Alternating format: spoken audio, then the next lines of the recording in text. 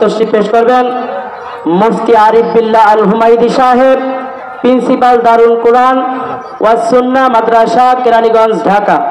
হযরতকে তার মূল্যবান নসিহত পেশ করার জন্য সবিনয় অনুরোধ করা হলো।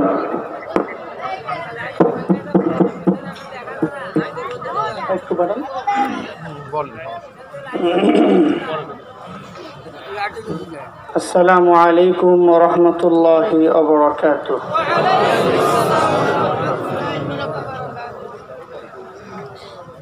আলহামদুলিল্লাহ আলহামদুলিল্লাহিল্লাযী মান্না আলাইনা ফিল বিদায়াতি বিল হিদায়াহ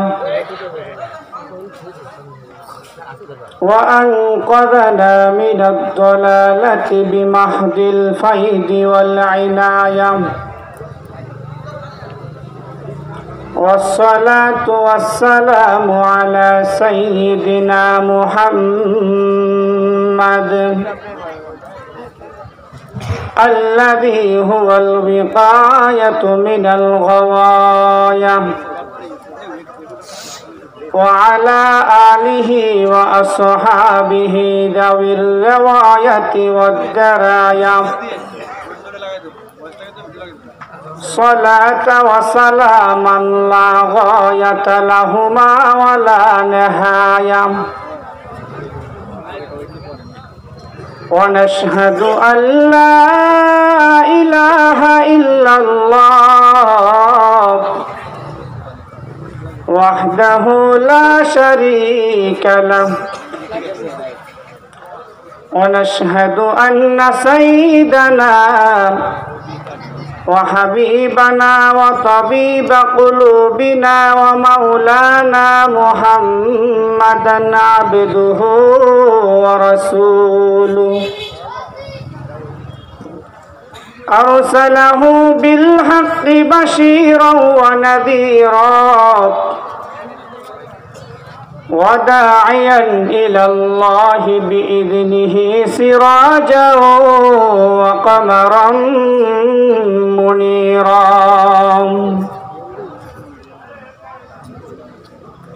أما بعد فأعوذ بالله من الشيطان الرجيم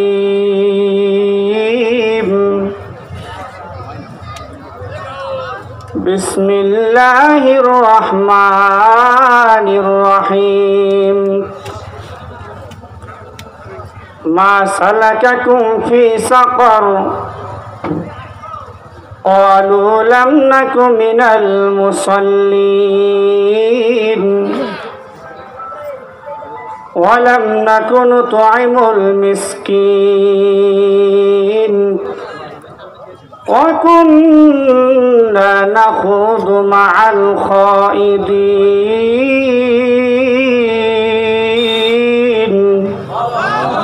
جوري جوري الله أكبر.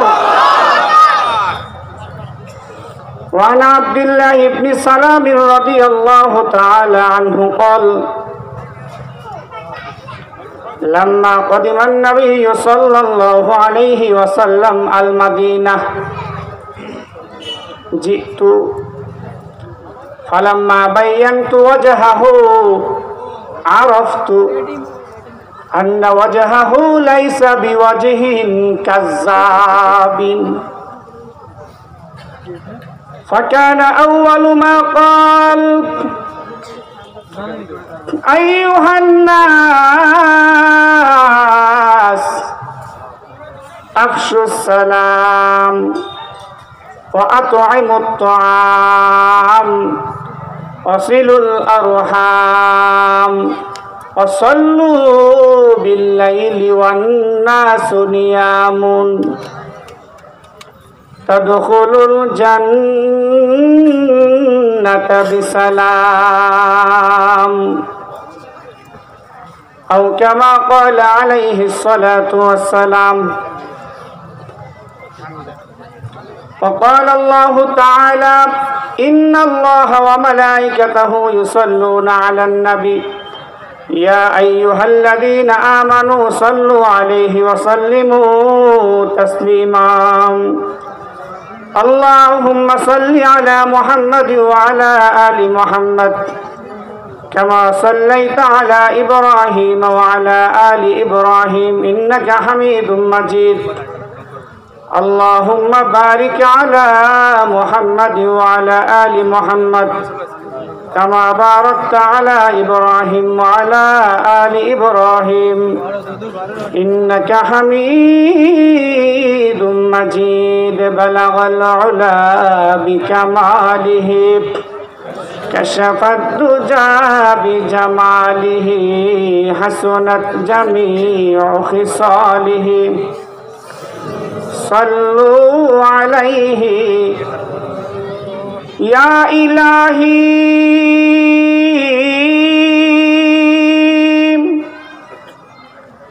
या इलाही दिखा दे मुझे ओ मदीना कैसी बस्ती है जहाँ तेरी रहमत हमेशा बरसती है बलगल उला बिकमालिही कशफ दुजा बिजमालिही हसनत जमीउ खिसालिही सल्लु अलैहि व आलिही ला इलाहा इल्लल्लाह जोरे ला इलाहा इल्लल्लाह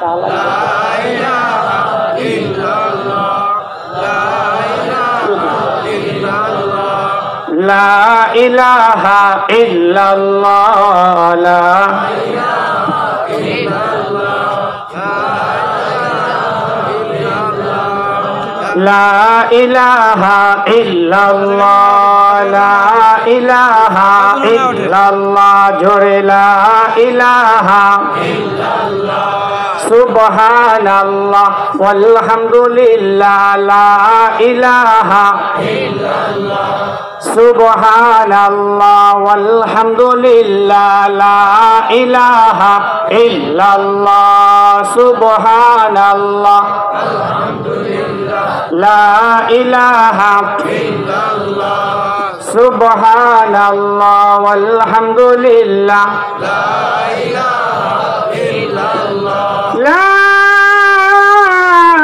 इलाहा इल्लल्लाह मुहम्मदुर रसूलुल्लाह सल्लल्लाहु अलैहि वसल्लम। मोहतरम मुअज़्ज़ज़ मुकर्रम हजरत उलमा इकराम, অধ্যকার মাহফিলের সম্মানিত সভাপতি, শ্রদ্ধাভাজন মুরব্বিয়ান ইকরাম, আমার সামনে উপবিষ্ট ইসলাম প্রিয় কোরআন প্রেমিক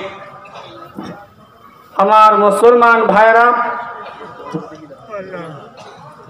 ইসলাম প্রিয় যুবক বন্ধুগণ, স্নেহের ছোট ভাইয়েরা, পর্দার অন্তরালে অবস্থানরত আমার শ্রদ্ধেয় মা ও বোনেরা, আল্লাহ পাকের দরবারে লাখো কোটি শুকরিয়া জ্ঞাপন করছি। আল্লাহ পাক রব্বুল আলামিন একটি বরকতময় মাহফিলে, একটি দ্বীনি মাহফিলে, কোরআনের মাহফিলে, হাদিসের মাহফিলে আল্লাহ পাক আমাদেরকে আখিরি মোনাজাত পর্যন্ত কবুল করবেন ইনশাআল্লাহ। মোনাজাত না দিয়ে কে কে যাবেন হাত উঠান। ওই যে একজন হাত উঠেছে, এই যে দুইজন। হ্যাঁ বুঝেন নাই? এবার আখিরি মোনাজাত দিয়ে কে কে যাবেন একটু হাত উঠান তো। একদিন একটা জোরে একটা তাকবীর দেন, দেখে জোর ইমানি জোর কতটুকু আছে। আল্লাহ পাক কবুল করেন। এই মাহফিলে আপনারা আসতে পেরেছেন, বেজান না খুশি? কম না বেশি? বেশির আওয়াজ তো জোর হয়, আওয়াজ তো কম হইল। কম না বেশি? হৃদয় নিংড়ানো সবটুকু ভালোবাসা উজাড় করে দিয়ে বলেন আলহামদুলিল্লাহ। প্রিয় ভাইরা, আমার পূর্বে যিনি আলোচনা করেছেন বাদাল মাগরিব, আমি তো মনে করেছি হুজুরের আলোচনার পরে আমি খালি মাঠে বয়ান করতে হবে। আপনাদেরকে দেখে আমি অনেক খুশি হয়েছি। এখনো অনেক মুসলমান ভাইয়েরা, এতে বোঝা যায় যে আপনারা আসলেই কোরআন প্রেমিক ধর্মপ্রাণ মুসলমান। দোয়া করি আল্লাহ তাআলা আপনাদের সকলকে কোরআনের জন্য কবুল করে নেন। এবং আজকে যে আলোচনা আপনারা শুনছেন, এই আলোচনার জন্য আল্লাহ তাআলা আপনাদের সকলের জন্য নাজাতের জরিয়া বানায় দেন। আর একটু জোরে বলেন আমিন। আমি খুব বেশি সময় আলোচনা করব না, সর্বোচ্চ 1 ঘন্টা হতে পারে। যতটুকু সময় আলোচনা করব আমি চাই আপনারা সকলে শান্তভাবে বসবেন, কেউ দাঁড়ায়া থাকবেন না, কেউ ওঠা বসা করবেন না। ওঠা বসা করলে দাঁড়িয়ে থাকলে আমার আলোচনা করতে অসুবিধা হবে। এই যে আপনারা অনেকে এখানে দাঁড়ায় আছেন, যুবক ভাইরা বসেন, আপনারা বসেন। বসলে আলোচনা শুনতে সুবিধা হবে, আলোচনা করতেও সুবিধা হবে। ওই সামনে অনেকে দাঁড়ায় আছেন, বসেন, আপনারা একটু বসেন, বসলে ভালো হবে। প্রিয় ভাইরা, আমি কোরআনুল কারীম থেকে একটি আয়াতে কারিমা তেলাওয়াত করেছি এবং রাসূলের অনেক হাদিস থেকে একটি হাদিসে কারিমা তেলাওয়াত করেছি। আমি প্রথমে হাদিসের আলোকে কথা শুরু করব, পরে কথা প্রসঙ্গে কোরআনুল কারীম থেকে কিছু কথা বলবো। আল্লাহ তাআলা সঠিকভাবে কথাগুলো বলার এবং আমল করার তৌফিক দান করেন। প্রিয় ভাইরা, আব্দুল্লাহ ইবনে সালাম রাদিয়াল্লাহু তাআলা আনহু একজন বিখ্যাত সাহাবী। রাসূল করিম সাল্লাল্লাহু আলাইহি ওয়াসাল্লাম যখন মক্কা থেকে হিজরত করে মদিনায় গেলেন, মদিনায় যাওয়ার পরে মানুষের স্রোত রাসূলের দিকে অতিবাহিত হয়েছে। মানুষ রাসূলকে ঘিরে রেখেছে। রাসূল যখন মদিনায় আগমন করেছেন, মদিনার প্রত্যেকটা নারী, পুরুষ, শিশু, বাচ্চা সবার মুখে একটা স্লোগান ছিল। মদিনার অলিতে গুলিতে স্লোগানে মুখরিত হয়ে গিয়েছিল, যা নবিয়ুল্লাহ, যা রাসূলুল্লাহ, আল্লাহু আকবার। রাসূল আগমন করেছেন, নবী আমাদের মাঝে আগমন করেছেন।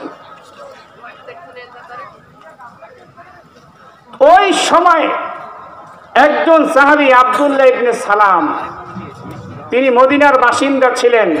তিনি ছিলেন একজন ইহুদি আলেম, তাওরাত কিতাবের পণ্ডিত। তিনি খেজুর গাছে আরোহণ অবস্থায় ছিলেন যখন তিনি শুনলেন যে রাসূল মদিনায় আগমন করেছে। তিনি আগে থেকেই জানতেন শেষ নবীর আগমন ঘটবে এবং শেষ নবী মদিনায় হিজরত করবেন। এই কথা শোনার সাথে সাথে তিনি রাসূলকে দেখার জন্য চলে আসলেন।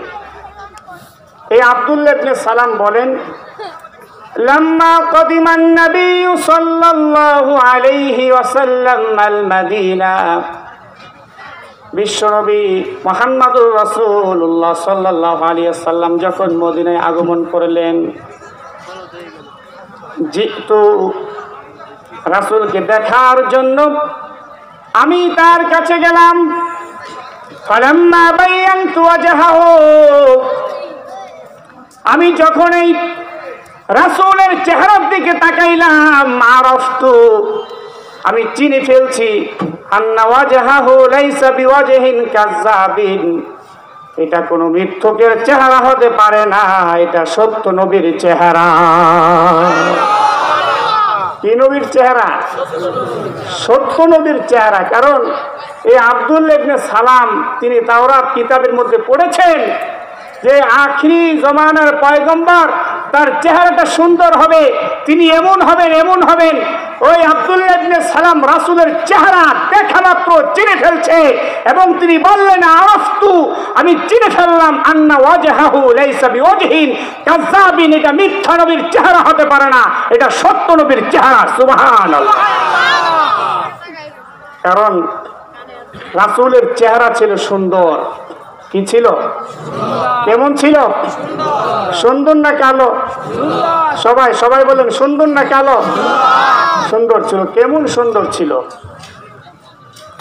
পুরা পৃথিবীকে আল্লাহ পাক যত সৌন্দর্য দিয়া সৃষ্টি করেছেন তার চাইতো বেশি পরিমাণ সৌন্দর্য আল্লাহ পাক আমাদের নবী মুহাম্মদ সাল্লাল্লাহু আলাইহি সাল্লামকে দিয়েছেন। আরো জোরে বলেন সুবহানাল্লাহ। এত সুন্দর নবীর চেহারা। তিনি বলেন আরাফতু আন্না ওয়াজহাহু লাইসা বিওয়াজহিন কাযাবিন, আমি রাসূলের চেহারা মোবারক দেখা মাত্র চিনি ফেললাম, এই মিথ্যা নবীর চেহারা হতে পারে না, এটা সত্য নবীর চেহারা। সুবহানাল্লাহ।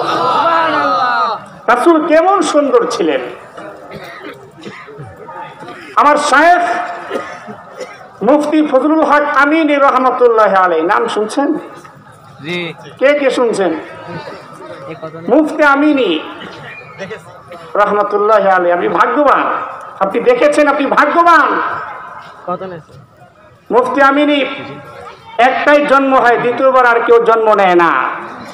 বাংলাদেশে যখন কোনো নাস্তিক আর মুরতাদ ইসলাম আর মুসলমানদের বিরুদ্ধে অবস্থান নিয়েছে, লালবাগের 4 দেয়াল থেকে মুফতি আমিনী হুঙ্কার দিয়েছে, সাথে সাথে নাস্তিক আর মুরতাদের ভিতরে কম্পন শুরু হয়ে গেছে। কথা বলেন ঠিক কিনা? এখনো যারা মুসলমানদের বিরুদ্ধে অবস্থান নাও, কোরআনের বিরুদ্ধে কথা বলো, সাবধান হয়ে যাও, তোমাদের পিঠের চামড়া থাকবে না। মুফতি আমিনী সাহেব বলতেন, একটা ঘটনা আপনি আমাদেরকে শোনাইতেন যে রাসূল যখন মদিনার মধ্যে গেছেন, পূর্ণিমার রাত, আলো না অন্ধকার? সবাই কয় না আলো না অন্ধকার? এই পূর্ণিমার রাতে মসজিদে নববীর আঙ্গিনায় রাসূল সাহাবায়ে কিরামকে নিয়ে আলোচনা করছেন। এই যে আপনারা বসে বসে শুনছেন, আমিও স্টেজে বসে বসে আলোচনা করছি, ওয়াজ নসিহত করছি, এরকমই রাসূল করিম সাল্লাল্লাহু আলাইহি ওয়াসাল্লাম আলোচনা করছেন। হঠাৎ করে একজন সাহাবী আগমন করলেন। আগমন করার পরে ওই সাহাবী মজলিসে বসে না, একবার রাসূলের চেহারার দিকে তাকায়,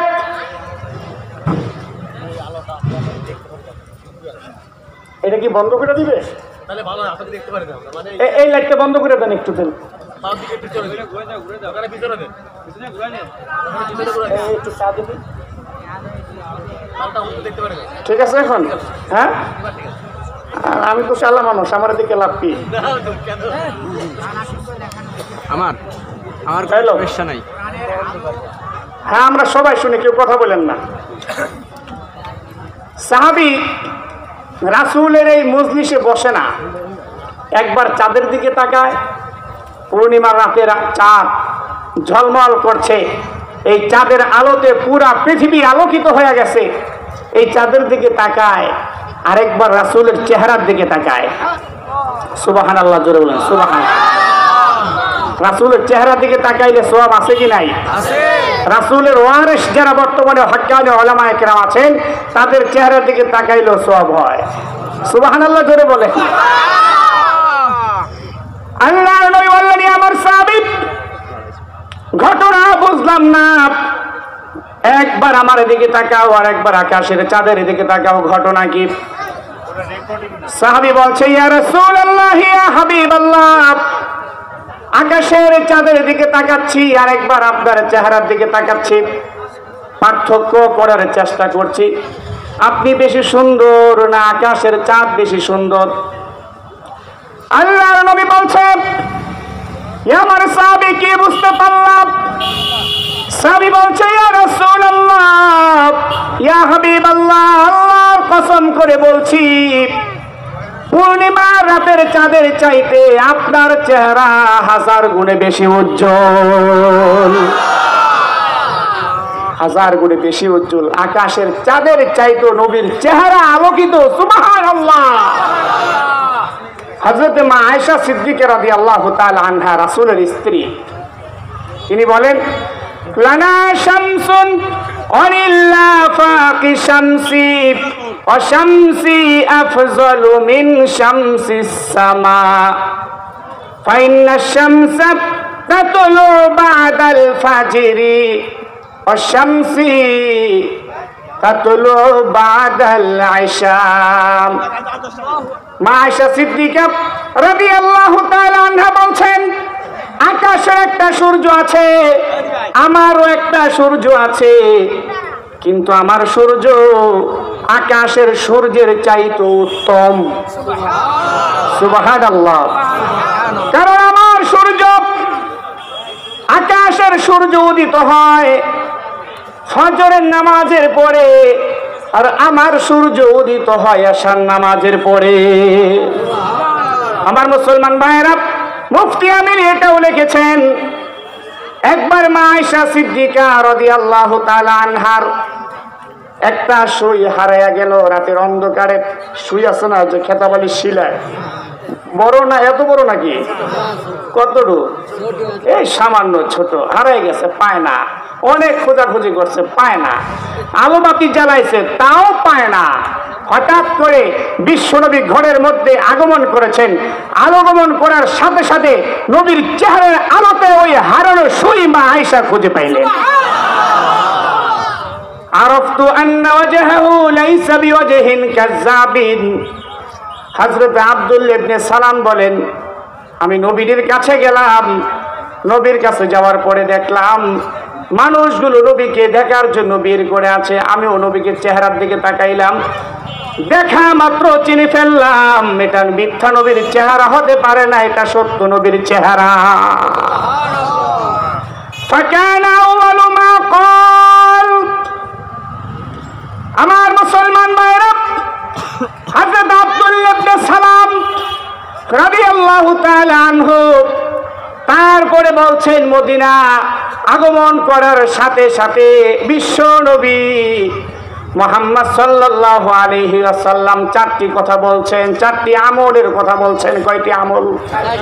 হাত উঠান, হাত উঠান। চারটি আমলের কথা বলছেন। চারটি আমল আপনাদেরকে শোনাইতে চাই। আমার মুসলমান ভাইয়েরা, অনেক ওয়াজ নসিহত শুনেছেন, 1 ঘন্টা পর্যন্ত ওয়াজ নসিহত শুনবেন, মনোযোগ সহকারে শুনবেন। মনোযোগ সহকারে যদি শুনতে পারেন, আজকের এই মাহফিল আপনার জন্য সফল হয়ে যাবে। আর যদি মনে করেন ওয়াজ নসিহত শুনতে আসছি, এক কান দিয়ে ঢুকাইবো, আরেক কান দিয়ে বের করব, খালি আসছি খালি যাব, তাহলে ওয়াজ দ্বারা কোনো ফায়দা হবে না। ঠিক কিনা? শাইখুল হাদিস আল্লামা আজিজুল হক রহমতুল্লাহি আলাইহি বলতেন যে আপনার রোগ হয়েছে, ডাক্তার কাছে যাইবেন, ডাক্তার ঔষধ দিয়েছে, ঔষধ সমানে প্যাকেট করে বাসায় আইসা আলমারির ভিতরে ঢুকায় রাখছেন, ঔষধ সেবন করেন নাই, রোগ মনে হয় ভালো হয়ে যাবে? ভালো হবে না। রোগ ভালো হতে হলে কি করতে হবে? চিকিৎসকের পরামর্শ অনুযায়ী ওষুধ সেবন করতে হবে। ওয়াজ মাহফিলে আসছেন, আমলের নিয়তে ওয়াজ নসিহত শুনবেন, যা শুনবেন মুখস্থ রাখবেন, আমল করবেন, জিন্দেগি কামিয়াব হয়ে যাবে, কবরের জীবন সফল হবে, কিয়ামত কায়েম হয়ে যাবে, ডান হাতে আমল পাবেন, মিজানের পাল্লা বাড়ি হবে, পুল সিরাতের পুলকে আল্লাহ তাআলা বিজলির গতিতে পার করে দিবে, বিনা হিসেবে জান্নাতের ভিতরে ঢুকায় দিবে। আর যদি ওয়াজ শুনে যান, আমল না করেন, কোনো লাভ হবে? কোনো লাভ হবে না। চারটি আমল আল্লাহর নবী চারটি আমলের কথা বলছেন। মদিনায় যাওয়া মাত্র কয়টি আমলের কথা বলছেন? চারটি আমলের কথা বলছেন। আজকে এই চারটি আমল আপনাদেরকে শোনাইতে চাই। হযরত আব্দুল্লাহ ইবনে সালাম রাদিয়াল্লাহু তাআলা আনহু বলেন, এই চারটি আমলের কথা বলে আল্লাহর নবী বলেছেন, তাদখুলুল জান্নাতা বিসালাম। এই চারটি আমল যদি কোনো উম্মত সুন্দরভাবে নিজের জীবনে বাস্তবায়ন করতে পারে, কিয়ামত কায়েম হয়ে যাবে। কিয়ামতের দিন মানুষ ইয়া নাফসি করবে। মা মেয়ের খবর রাখবে না, বাবা ছেলের খবর রাখবে না, ইমাম মুসল্লির খবর রাখবে না, খতিব মুসল্লির খবর রাখবে না, শিক্ষক ছাত্রের খবর রাখবে না, কেউ কারো খবর রাখবে না। নবীরা শুদ্ধ ইয়া নাফসি করবে। ওই মুহূর্তে এই চারটি আমল যারা বাস্তবায়ন করতে পারবে, আল্লাহ তাআলা তাদেরকে নিরাপদে নির্বিঘ্নে জান্নাতে প্রবেশ করায় দিবে। আরো জোরে বলেন সুবহানাল্লাহ। চারটি আমল মনোযোগ সহকারে শুনতে হবে। রাজি আছি তো ইনশাআল্লাহ? প্রিয় ভাইরা, আব্দুল্লাহ ইবনে সালাম বলেন, আমি যাওয়ার পরে দেখি আল্লাহর নবী বলছেন, আইয়ুহান নাস, আল্লাহর নবী মুহাম্মদুর রাসূলুল্লাহ সাল্লাল্লাহু আলাইহি ওয়াসাল্লাম বলছেন, হে মানব জাতি, লক্ষ্য করে শোনো। তিনি মুসলমানকে উদ্দেশ্য করে বলেন নাই, মদিনাবাসীকে উদ্দেশ্য করে বলেন নাই, মক্কার লোকদেরকে উদ্দেশ্য করে বলেন নাই, আসমানের নিচে জমিনের মধ্যে কোন রাষ্ট্রের নির্দিষ্ট কোন রাষ্ট্রের মানুষের কথা উল্লেখ করেন নাই। ব্যাপকভাবে বলেছেন, আসমানের নিচে জমিনের মধ্যে যারা মানুষ হিসাবে বসবাস করো তাদেরকে উদ্দেশ্য করে আল্লাহর নবী বলেছেন, আইয়ুহান নাস, হ্যাঁ মানব জাতি, লক্ষ্য করে শোনো। চারটি আমলের কথা আমি আল্লাহর নবী বলে দিব। এক নম্বর আমলের কথা বিশ্ব নবী বলছেন, আফশুস সালাম। এক নম্বর আমল, বেশি পরিমাণে তোমরা সালামের আমল করো। কিসের আমল? আরো জোরে, কিসের আমল? সালাম দাও, সালাম। বেশি পরিমাণে নিজেদের মধ্যে সালামের আমল করো, বেশি পরিমাণে নিজেদের মধ্যে সালামের প্রচার প্রসার ঘটাও।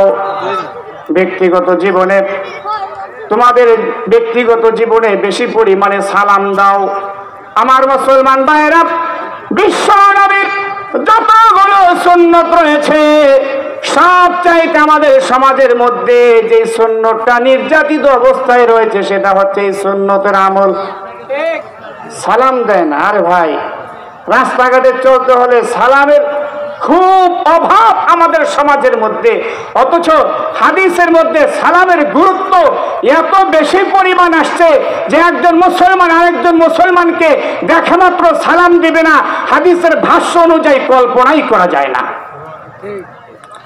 আরে হাদিসে তো আসছে, একজন মুসলমান আরেকজন মুসলমান দেখা হওয়া মাত্র সালাম দিবে, একজন মানুষ ঘরের মধ্যে ঢুকলে সালাম দিবে, একজন মানুষ ঘর থেকে বের হইলে সালাম দিবে, একজন মানুষ রাস্তা দিয়ে চললে সালাম দিবে, একজন মানুষ যখন যেখানে যে হালতেই থাকবে যার সাথে দেখা হবে প্রথমেই বলবে আসসালামু আলাইকুম। সালাম তো এমন এক আমল ভাই, সালাম তো এমন একটা আমল যে পানি যেমন আগুনকে নিভায় দেয়, ঠিক সালাম এমন একটা গুরুত্বপূর্ণ আমল যে দুইজন মানুষের মধ্যে অনেক দিনের হিংসা বিদ্বেষ এই সালামের মাধ্যমে একেবারে খতম হয়ে যায়। জোরে বলেন সুবহানাল্লাহ। সালাম। এক নম্বরে বিশ্ব নবী মুহাম্মদুর রাসূলুল্লাহ সাল্লাল্লাহু আলাইহি ওয়াসাল্লাম বলেছেন, আফশুস সালাম। হে আমার উম্মতের দলেরা, বেশি পরিমাণে নিজেদের মধ্যে সালামের আমল চালু করো। আমার মুসলমান ভাইরা, হযরত আবু হুরায়রা রাদিয়াল্লাহু তাআলা আনহু তিনি বর্ণনা করেন, আল্লাহর নবী মুহাম্মদুর রাসূলুল্লাহ সাল্লাল্লাহু আলাইহি ওয়াসাল্লাম ইরশাদ করেছেন, লা তাদখুলুনাল জান্নাতা হাত্তা তুমিনু ওয়া লা তুমিনু হাত্তা তাহাব্বু আওয়ালা আদুল্লুকুম আলা শাইইন ইযা ফাআলতুমুহু তাহাবাবতুম আফশুস সালামা বাইনাকুম। আল্লাহু আকবার। আল্লাহর নবী মুহাম্মদুর রাসূলুল্লাহ সাল্লাল্লাহু আলাইহি ওয়াসাল্লাম বলেছেন, হে আমার উম্মতের দলেরা, তোমরা কখনো জান্নাতের মধ্যে প্রবেশ করতে পারবে না যতক্ষণ পর্যন্ত তোমরা ঈমান গ্রহণ না করবে, আর তোমরা পরিপূর্ণ ঈমানদার হতে পারবে না যতক্ষণ পর্যন্ত একে অপরকে মহব্বত না করবে। অথবা রাসূল প্রশ্ন রেখে বলেন, ইয়া আমার সাহাবীরা, আমি কি তোমাদেরকে এমন একটা আমলের সন্ধান দিব যে আমলটা বাস্তবায়ন করলে, সম্পাদনা করলে তোমাদের পরস্পরের মধ্যে ভালোবাসার মহব্বত বাড়তেই থাকবে। রাসূল নিজেই উত্তর দিয়া বলেন, আফশুস সালামা বাইনাকুম, হে আমার উম্মতের দলেরা, নিজেদের মধ্যে সালামের ব্যাপক প্রচলন ঘটাও, বেশি পরিমাণে সালাম দাও, চলতে ফিরতে সালাম দাও, ঘরের মধ্যে প্রবেশ করলে সালাম দাও। যখন মা মেয়ের সঙ্গে সাক্ষাৎ করবে, মেয়ে যখন মায়ের সঙ্গে সাক্ষাৎ করবে, প্রথমে বলবে আসসালামু আলাইকুম। সন্তান যখন বাবার সঙ্গে সাক্ষাৎ করবে, প্রথমে বলবে আসসালামু আলাইকুম। ছাত্র যখন উস্তাদের সঙ্গে সাক্ষাৎ করবে, আসসালামু আলাইকুম। বক্তা যখন বয়ান করবে, প্রথমে বলবে আসসালামু আলাইকুম। এইভাবে নিজেদের মধ্যে সালামের ব্যাপক প্রচলন ঘটাও। আল্লাহর নবী বলেছেন, এইভাবে যদি সালামের ব্যাপক প্রচলন ঘটাইতে পারো, তোমাদের পরস্পরের মধ্যে ভালোবাসা মহব্বত পয়দা হবে, হিংসা বিদ্বেষ থাকবে না, মারামারি থাকবে না, কাটাকাটি থাকবে না, অহংকার থাকবে না, তাকাব্বুর থাকবে না, রিয়া থাকবে না, মহব্বত ভালোবাসা পয়দা হয়ে যাবে। নিজেদের মধ্যে যখন মহব্বত ভালোবাসা পয়দা হয়ে যাবে, ঈমানটা পরিপূর্ণ হয়ে যাবে। আর যখন ঈমান পরিপূর্ণ হয়ে যাবে, মরতে দেরি হবে, কবরটা জান্নাতের বাগান হইতে দেরি হবে না। প্রিয় ভাইরা, এই জন্য বিশ্বনবী মুহাম্মদুর রাসূলুল্লাহ সাল্লাল্লাহু আলাইহি ওয়াসাল্লাম মক্কা থেকে হিজরত করে মদিনার মধ্যে গেলেন। মদিনার মধ্যে যাওয়ার পরে 4টি আমলের কথা বলছেন। কয়টি আমল? জোরে জোরে জোরে, কয়টি? 4টি আমলের কথা বলেছেন। 1 নম্বরে বলেছেন আফশুস সালাম,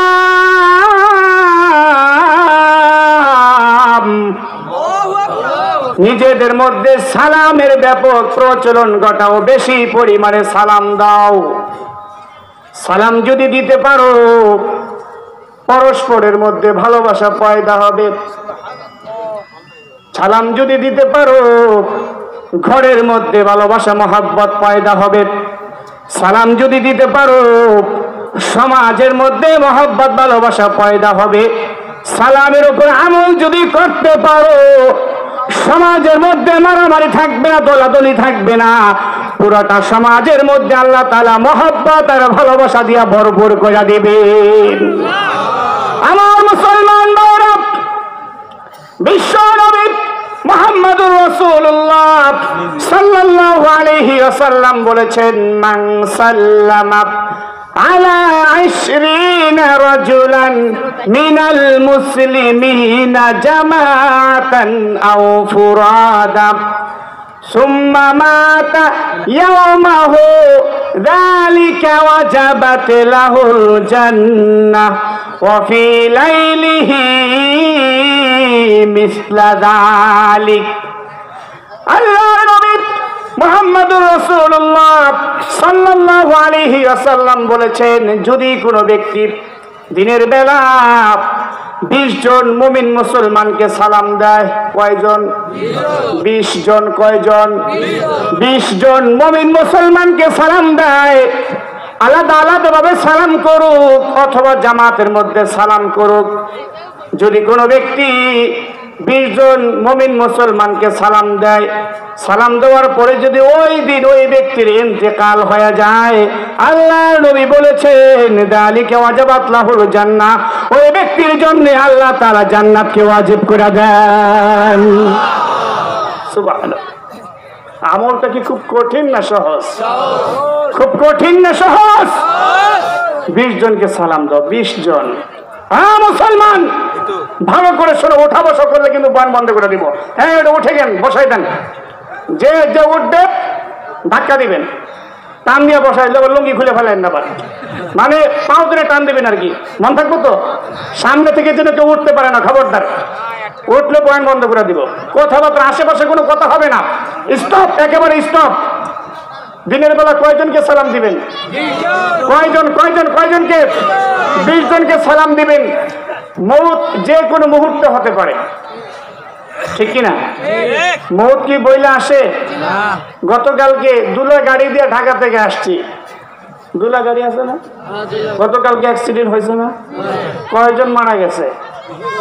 হ্যাঁ, এক একজন এক এক কথা। আমি খবর পেয়েছি 4 জন, এখানে আসে শুনি 20 জন, আপনারা করতেছেন 17 জন। যাই হোক, সঠিক গণনা কে জানে?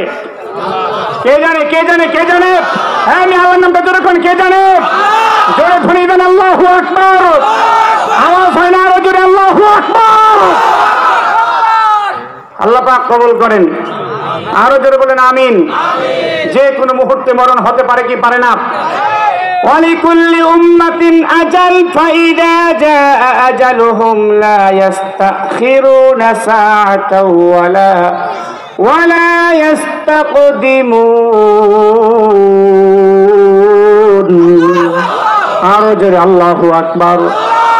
প্রত্যেকটা মানুষের নির্দিষ্ট সময় আছে, সময় যখন হয়ে যাবে 1 সেকেন্ড আগেও হবে না, পরেও হবে না, নির্দিষ্ট সময়ে যাইতে প্রস্তুত আছে কিনা? আল্লাহ পাক আমাদেরকে ঈমানের সহিত কবুল করে নেন। আরেকটু আস্তে বলেন আমিন, আরো জোরে বলেন আমিন। কয়জনকে সালাম দিবেন ভাই? মন থাকবে তো? وقال النبي صلى الله عليه وسلم من سلم على 20 رجلا من المسلمين جماعة أو فرادا ثم مات يومه ذلك وجبت له الجنة। আল্লাহর নবী বলেছেন, দিনের বেলা যদি 20 জনকে সালাম দিতে পারো, আর যদি ওই দিন ইন্তেকাল হয়ে যায় তোমার জন্য, আল্লাহ পাক জান্নাত ওয়াজিব করে দিবেন। وفي ليله مثل ذلك, আল্লাহর নবী এটাও বলেছেন, আর যদি কোনো ব্যক্তি রাতের বেলায় আমল করে, রাতের বেলা যদি 20 জনকে সালাম দেয়, 20 জনকে সালাম দিয়ে যদি ওই রাতে ইন্তেকাল হয়ে যায়, আল্লাহর নবী বলেছেন ওই ব্যক্তির জন্য আল্লাহ পাক জান্নাতকে ওয়াজিব করে দেন। আমার মুসলমান ভাইরা, এই জন্য বেশি পরিমাণে সালাম দিতে হবে। আজকে আমাদের সমাজের মধ্যে সালামের আমল একেবারেই নাই, উঠে গেছে। সালামের আমল বাড়াইতে হবে। আজকে লক্ষ্য করলে দেখা যায় আমাদের ঘরের মধ্যে অশান্তি, শান্তি নাই। মা মেয়ে ঝগড়া হয়, বাপ ছেলে ঝগড়া হয়, চাচা ভাতিজা ঝগড়া হয়। এভাবে ঘরের মধ্যে অশান্তি আর অশান্তির দাবানল জ্বলে ওঠে, কোথাও শান্তি পাওয়া যায় না। একমাত্র কারণ হলো ঘরের মধ্যে সালামের আমল নাই, ঘরের মধ্যে সালামের আমল নাই।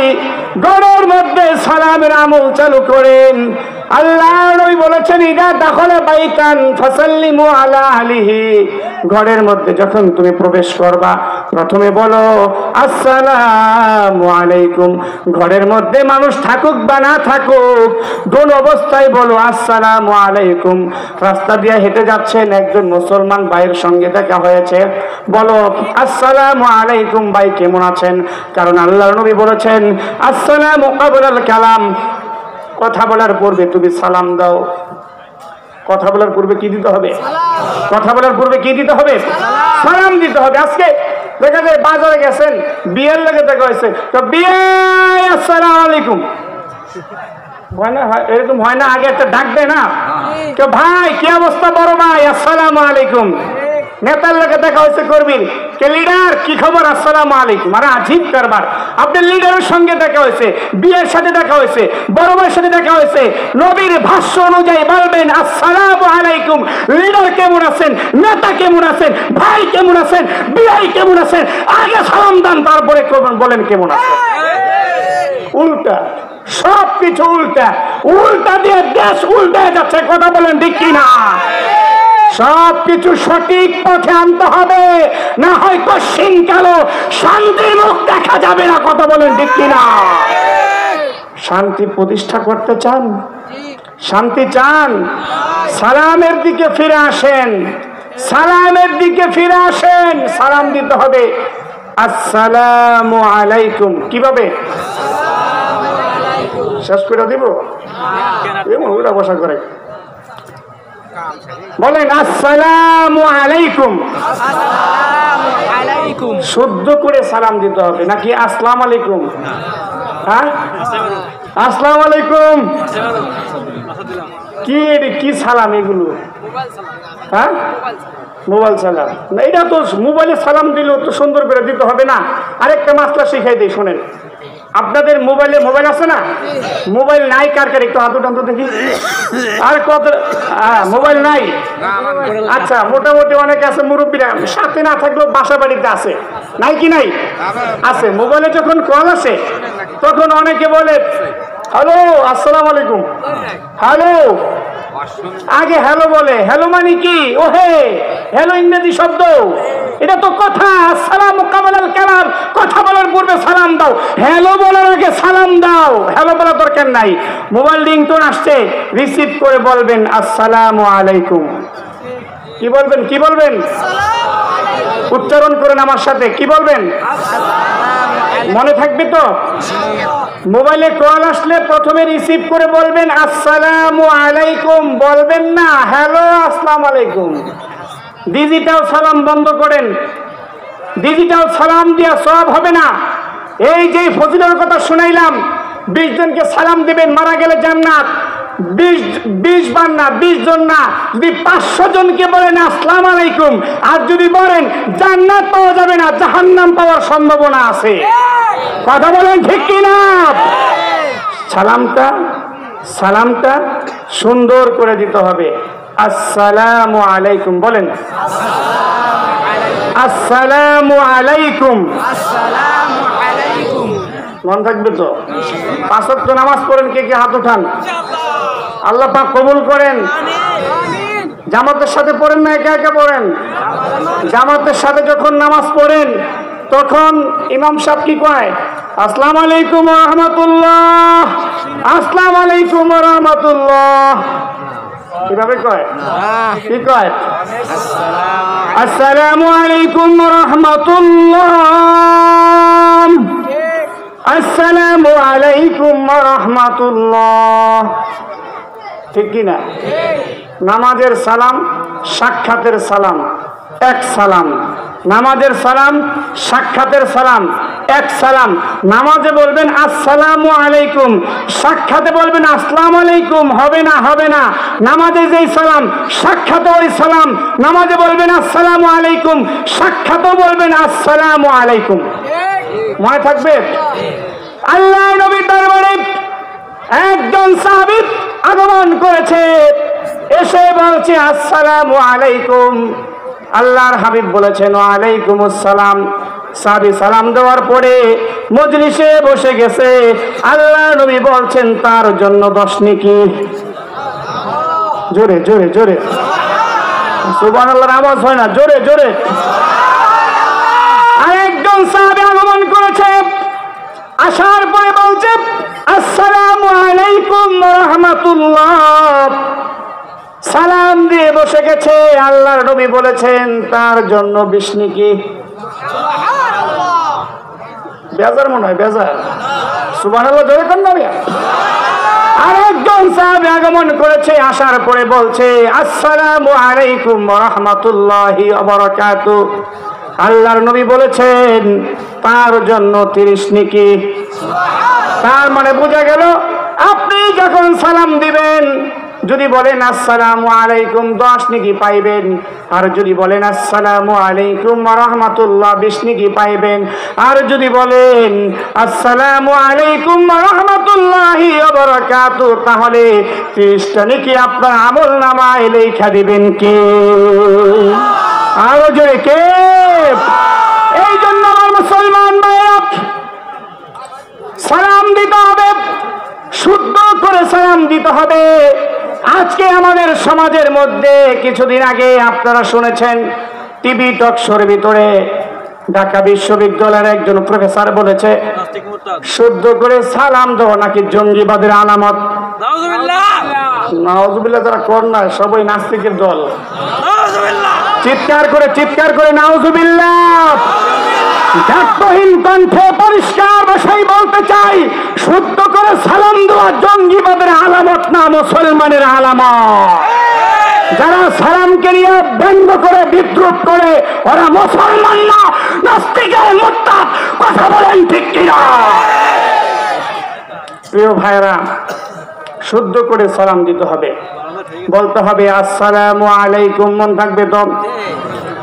আল্লাহর নবী মক্কা থেকে মদিনার মধ্যে যাওয়ার পরে কয়টা আমলের কথা বলেছেন? আরো জোরে বলেন, কয়টা আমলের কথা বলেছেন? এক নম্বরে আল্লাহর নবী বলেছেন আফশুস সালাম,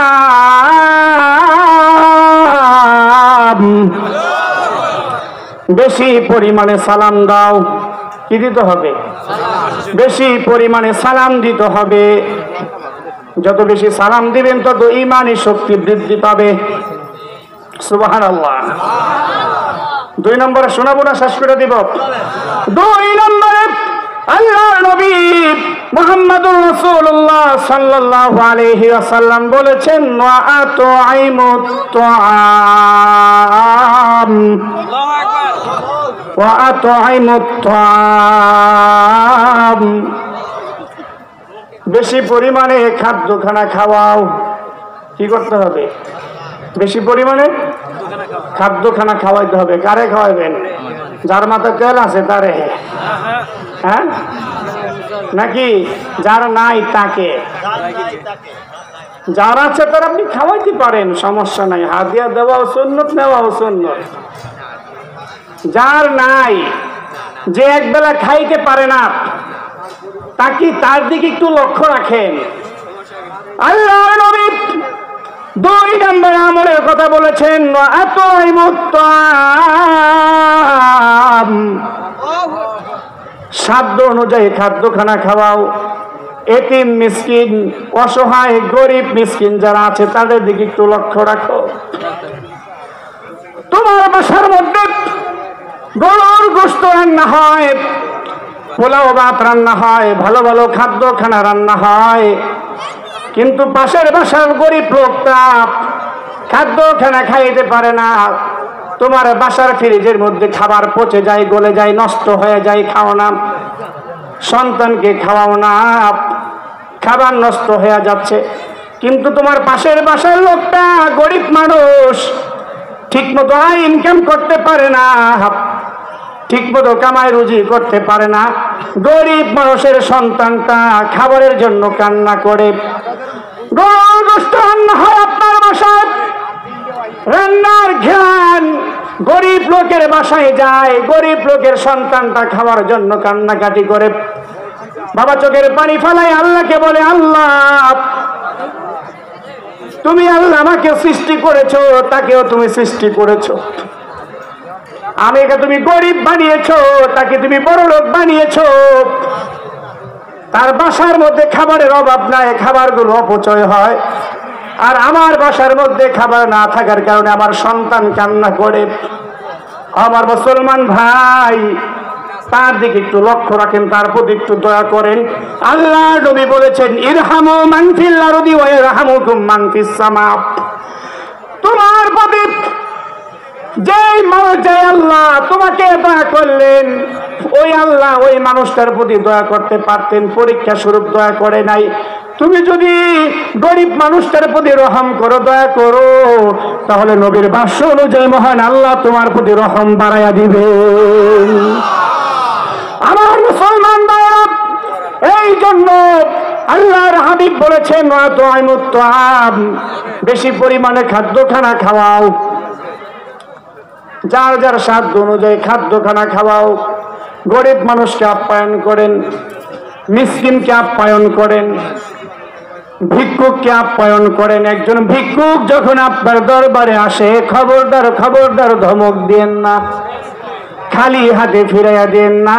সাধ্য অনুযায়ী গরিব মানুষটার হাতে কিছু দিয়া দেন, কিছু দেন। কিছু না দিলে তো আল্লাহ নারাজ হয়ে যায়, কিছু দেন।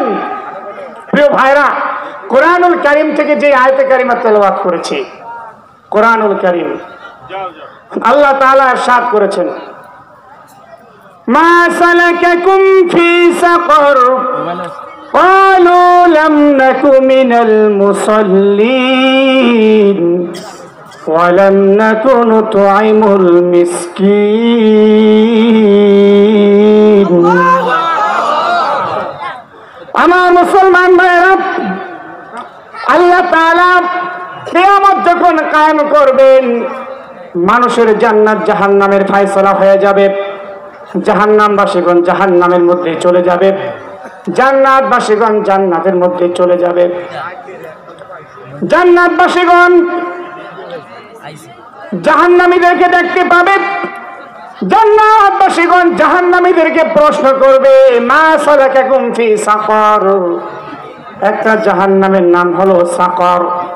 এই সাকর নামক জাহান্নামীদেরকে জান্নাতবাসীগণ প্রশ্ন করবে, ভাই একটা এলাকার মধ্যে বসবাস করেছি, একই জায়গায় তো ওয়াজ শুনতে গেছিলাম, আজকে আমি জান্নাতের মধ্যে চলে আসলাম, তুমি কেন জাহান্নামের মধ্যে গেলা? জান্নাতবাসীগণ জাহান্নামীকে প্রশ্ন করবে, কি ব্যাপার, জাহান্নামে কেন গেলা, কেন, কি কারণে জাহান্নামে গেলা? জাহান্নামী ব্যক্তি তিনটা উত্তর দিবে, তিন কারণে জাহান্নামী আসছে। কয়টা উত্তর? তিনটা উত্তর। কয়টা? তিনটা উত্তর। শুনবেন তো না শেষ করে দেব? আমার ডাইরেক্ট আমার দিকে একটু তাকান, এদিক সেদিক তাকায় তো জিকির করেন, সুবহানাল্লাহ ওয়ালহামদুলিল্লাহ লা ইলাহা ইল্লাল্লাহ সুবহানাল্লাহ আলহামদুলিল্লাহ লা ইলাহা ইল্লাল্লাহ সুবহানাল্লাহ আলহামদুলিল্লাহ লা ইলাহা ইল্লাল্লাহ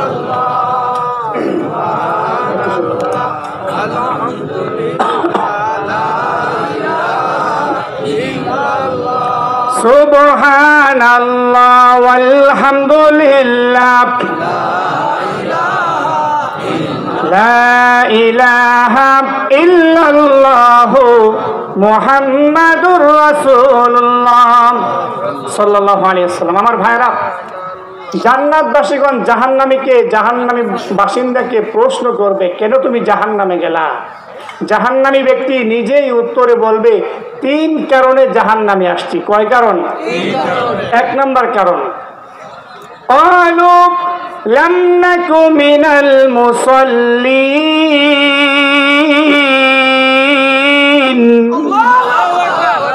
জাহান্নামী ব্যক্তি এক নম্বরে উত্তরে বলবে, দুনিয়ার মধ্যে তুমি মুসল্লি ছিলা, জান্নাতে গেছো, আর আমি মুসল্লি ছিলাম না, নামাজ পড়তাম না, এই কারণে জাহান্নামে আসছি। নাউজুবিল্লাহ। কি কারণে? নামাজ পড়তো না, নামাজ না পড়ার কারণে জাহান্নামী, নামাজ না পড়ার কারণে জাহান্নামী। ও আমার যুবক ভাই, মসজিদে যাও না, আজান হয়ে যায় ফেসবুক চালাও, চ্যাটিং করো, ইমোতে কথা বলো, ইউটিউবে থাকো, বাইবার চালাও, খবরদার নামাজ না পড়লে জাহান্নাম ছাড়া উপায় থাকবে না। নামাজ পড়ো, নামাজ পড়ো, নামাজ ছাড়া কোনো গতি নাই। জাহান্নাম থেকে বাঁচতে চাইলে তোমাকে নামাজ পড়তে হবে। নামাজ, নামাজ কয়েক তো ভাই, আরো জোরে কয়েক তো, 5 ওয়াক্ত নামাজ, 5 ওয়াক্ত নামাজ পড়তে হবে। 5 ওয়াক্ত নামাজ ফরজ করেছেন কে? মেরাজের ঘটনা অনেক লম্বা চূড়া, শুনাইলে রাত শেষ হয়ে যাবে, সেদিকে যাব না।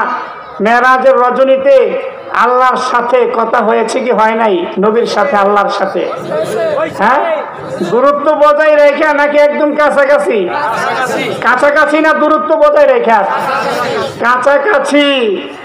মেরাজ থেকে আসার সময় আল্লাহ তাআলা নবীকে বলছে, নবী জমিনে যাইবেন, উম্মতের কাছে যাইবেন, 50 ওয়াক্ত নামাজ হাদিয়া দিলাম, উম্মতের জন্য 50 ওয়াক্ত নামাজ নিয়ে যান। সুবহানাল্লাহ। বিশাল লম্বা চূড়া ঘটনা। 50 ওয়াক্ত নামাজ নিয়ে আল্লাহর হাবিব জমিনে রওনা হয়েছে। 6 নম্বর আকাশে দেখা হয়েছে মুসা নবীর সঙ্গে। মুসা নবী বলছে, কি ব্যাপার, উম্মতের জন্য আল্লাহ কি দিয়েছেন? বলে বেশি কিছু দেন নাই, মাত্র 50 ওয়াক্ত নামাজ দিয়েছেন। মুসা আলাইহিস সালাম মাথায় হাত দিয়েছে, কয় কি 50 ওয়াক্ত নামাজ? আরে আমার উম্মতের উপর 3 ওয়াক্ত নামাজ ফরজ করে, এটাই তো ঠিক মতো ছেড়া মারা যাতে আদায় করে নাই। আপনার 50 ওয়াক্ত নামাজ কেমন আদায় করবে? নামাজে পড়বো না রাজনীতি করবো? আল্লাহর কাছে যান, কমাইয়া নিয়ে আসেন। তো নবী আল্লাহর কাছে গেছে, 5 ওয়াক্ত কমাইছে, 45 ওয়াক্ত নিয়ে আবারও মুসা নবীর সঙ্গে দেখা। কয়েক তো কমাইলো, 5 ওয়াক্ত কমাই দিছে, 45 ওয়াক্ত বাকি আছে, সম্ভব না, আবারও যান। তা আবারও গেছে, আবারও 5 ওয়াক্ত কমাইছে, আবারও দেখা মুসা নবীর সঙ্গে। কয়েক তো 40 ওয়াক্ত এখনো আছে, সম্ভব না, যান যান যান। এইভাবে 9 বার গেছে, 5 ওয়াক্ত করে কমাইছে, গেল কয়েক তো 45 ওয়াক্ত চলে গেল, বাকি রইল কয়েক তো। মুসা নবী কয় আবারও যান, এটাও পারবো না। এবার আল্লাহ নবী কয় এবার গেলে তো সব রাইখা দেবো, তো খালি হাতে যেত, ঠিক কিনা? তো 5 বার করে কমাইতেছে না, আবার গেলে তো 5 ওয়াক্ত রাইখা দেবো, তো খালি হাতে যাওয়া লাগবো না, আর যাবো না। এবার এই 5 ওয়াক্ত নামাজ নিয়েই জমিনে রওনা হয়েছে। মুসলমান, মুসলমান শোনো, দেখো আল্লাহ পাক কত বড় রহমান, কত বড় রহিম। আল্লাহ রাব্বুল আলামিন নবীকে বলছে, নবী 50 ওয়াক্ত নামাজ ফরজ করে দিয়েছিলাম আপনার উম্মতের জন্য, কষ্ট হবে বলে 50 ওয়াক্ত থেকে কমাইয়া 45 ওয়াক্ত কমাইয়া দিলাম, 5 ওয়াক্ত নামাজ বাকি রেখে দিলাম। তবে আপনার কোন উম্মত যদি এই 5 ওয়াক্ত নামাজ গুরুত্ব সহকারে খুশু খুজুর সঙ্গে আদায় করে, তাহলে আমি আল্লাহ তাআলা ওই বান্দাকে 50 ওয়াক্ত নামাজ আদায় করার সওয়াব দান করব। আমার মুসলমান ভাইরা, আমরা মুসলমান, অনেক মুসলমান এমন রয়েছে নামে মুসলমান কিন্তু নামাজ পড়ে না, নামাজের দ্বারে কাছেও যায় না। মুয়াজ্জিন আযান দেয়, হাইয়া আলাস সালাহ, হাইয়া আলাল ফালাহ, আসো আসো কল্যাণের দিকে আসো, আসো আসো নামাজের দিকে আসো। আর মুসলমানের বাচ্চা মসজিদে যায় না, বাজারের দিকে যায়। মুসলমানের বাচ্চা দোকান বন্ধ থাকে, আজান দিলে নামাজ পড়ে না, মসজিদে না ঢুকে দোকানের তালা খুলে তারপরে ব্যবসা করতে দোকানের মধ্যে ঢুকে। মুসলমানের বাচ্চা আজান হয়ে যায়, মসজিদে ঢুকে না, খেলার মাঠে দৌড়াদৌড়ি করে খেলাধুলার মধ্যে ব্যস্ত থাকে, মনে করে নামাজ পড়তে গেলে ব্যবসা বাণিজ্য কমে যাবে, নামাজ পড়তে গেলে বেচা কিনা কমে যাবে, নামাজ পড়তে গেলে ইনকাম কমে যাবে। আসলে কি তাই ও ভাই? না না না, নামাজ পড়তে গেলে ইনকাম কমবে না, নামাজ পড়তে গেলে বেচা কিনা কমবে না, নামাজ পড়তে গেলে তোমার কামাই রুজির মধ্যে বরকত হবে, কারণ রিজিকের মালিক তো একমাত্র আল্লাহ। কথা বলেন ঠিক কিনা? وما من دابة في الأرض إلا على الله رزقها ويعلم مستقرها ومستودعها كل في كتاب مبين.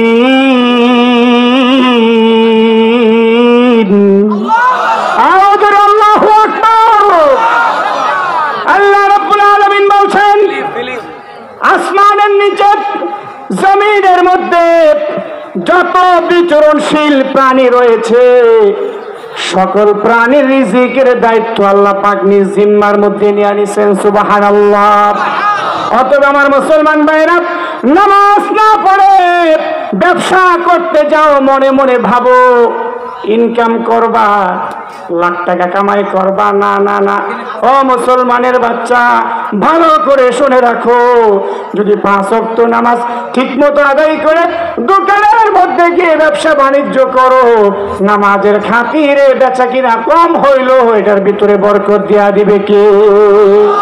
আল্লাহ রাব্বুল আলামিন এই নামাজের খাতিরে এটার ভিতরে বরকত দিয়া দিবেন।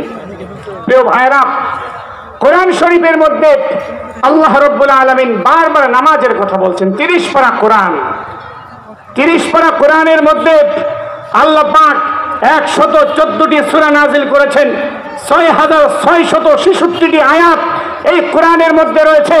এই কোরআনের মধ্যে আল্লাহ পাক রব্বুল আলামিন এত বেশি পরিমাণ নামাজের কথা বলছেন, অন্য কোন আমলের কথা বারবার বলেন নাই? আল্লাহ পাক 30 পারা কোরআনের মধ্যে এই নামাজের কথা একবার নয়, দুইবার না, 50 বার না, 60 বার নয়, এই নামাজের কথা আল্লাহ পাক প্রায় 82 জায়গার মধ্যে বলেছেন। সুবহানাল্লাহ। নামাজ, নামাজ পড়ো।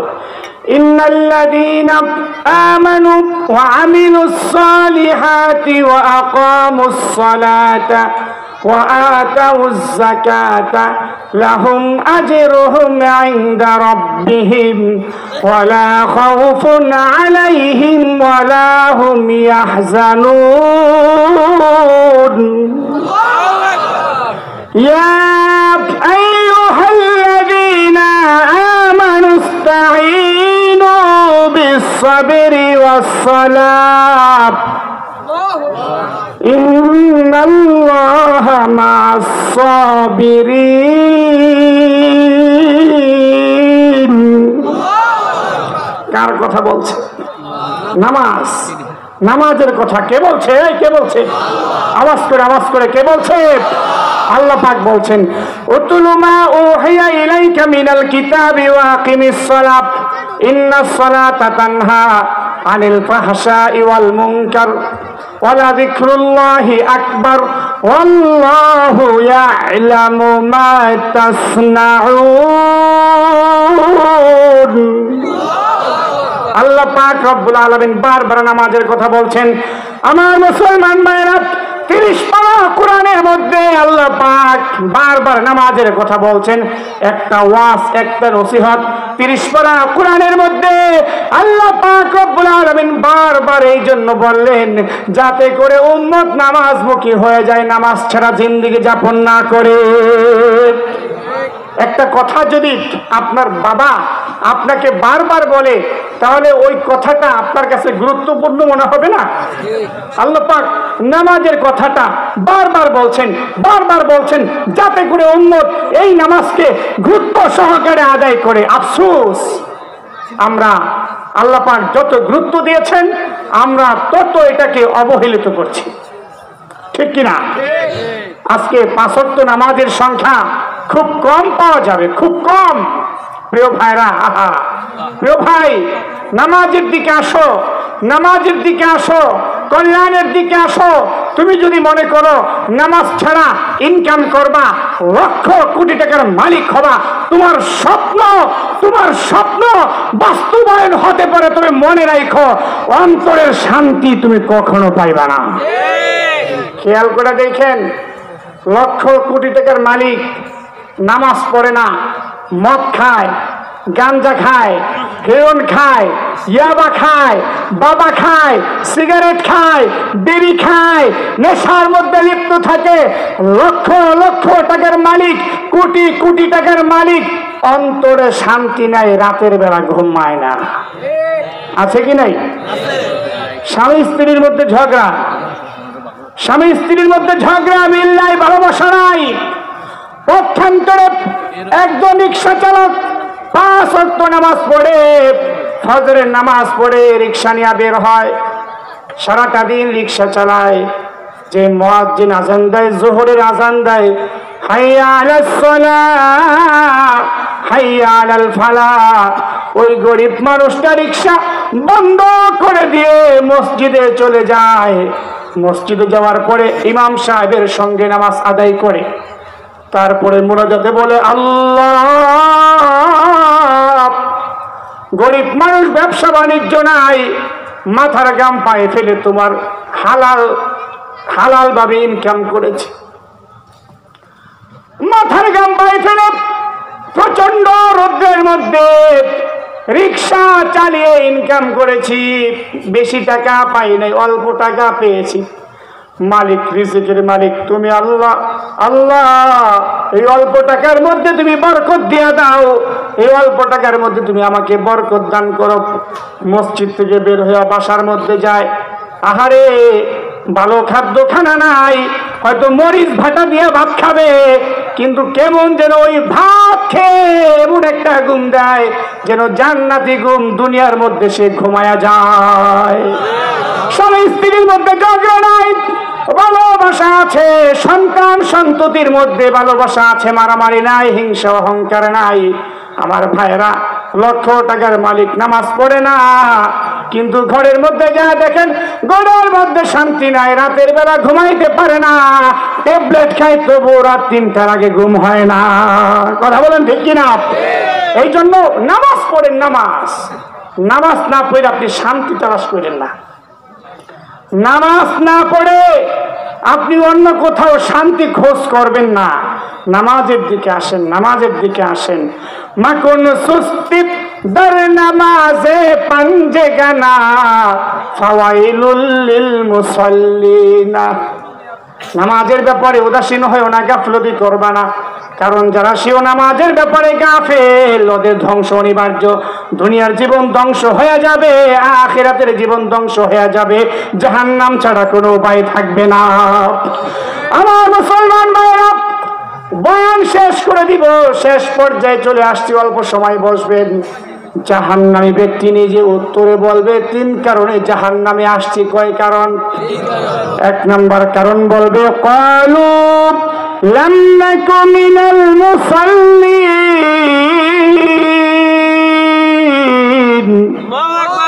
1 নাম্বার কারণ বলবে দুনিয়াতে মুসল্লি ছিলাম না। 2 নাম্বার কারণ বলবে ওয়ালাম নাকু নুতঈমুল মিসকিন, মিসকিনদেরকে খাওয়াইতাম না। ওয়াজের লাইন খুঁজে পাইছেন? এখন মাঝখানে একটু বেড়াতে গেছিলাম অন্যদিকে, নামাজ নিয়ে একটু আলোচনা করলাম, ওয়াজের লাইন এখন খুঁজে পাইছেন? বিশ্বনবী কয়টা আমলের কথা বলছিল মদিনায়? 1 নাম্বার, এইভাবে হাত উঁচা আঙ্গুল উঁচা করেন, 1 নাম্বার, 1 নাম্বার মুখাস্ত সবাই করেন, 1 নাম্বার, আরো যে 1 নাম্বার। আওয়াজ হয় না। নৌকার মিছিল গেলে তো মনে নৌকা দানের শীষ, ওখানে মিছিল আওয়াজ হয়। এই ওয়াজ মাহফিল, কোরআনের মাহফিল আওয়াজ হয় না। কথা বলেন ঠিক কিনা? হ্যাঁ মুসলমান, চিৎকার দিয়ে বলো আমল কয়টা? আমল কয়টা? 1 নাম্বার আমল। 2 নাম্বার, 2 নাম্বারে মিসকিনকে খাওয়াইতে হবে। আমার মুসলমান ভাইরা, বিশ্বনবী 4টি আমলের কথা বলছেন। 1 নাম্বারে সালাম দাও, 2 নাম্বারে বলছেন আতআইমুত তাআম, অভাবী যারা আছে তাদেরকে খাদ্য খানা খাওয়াও।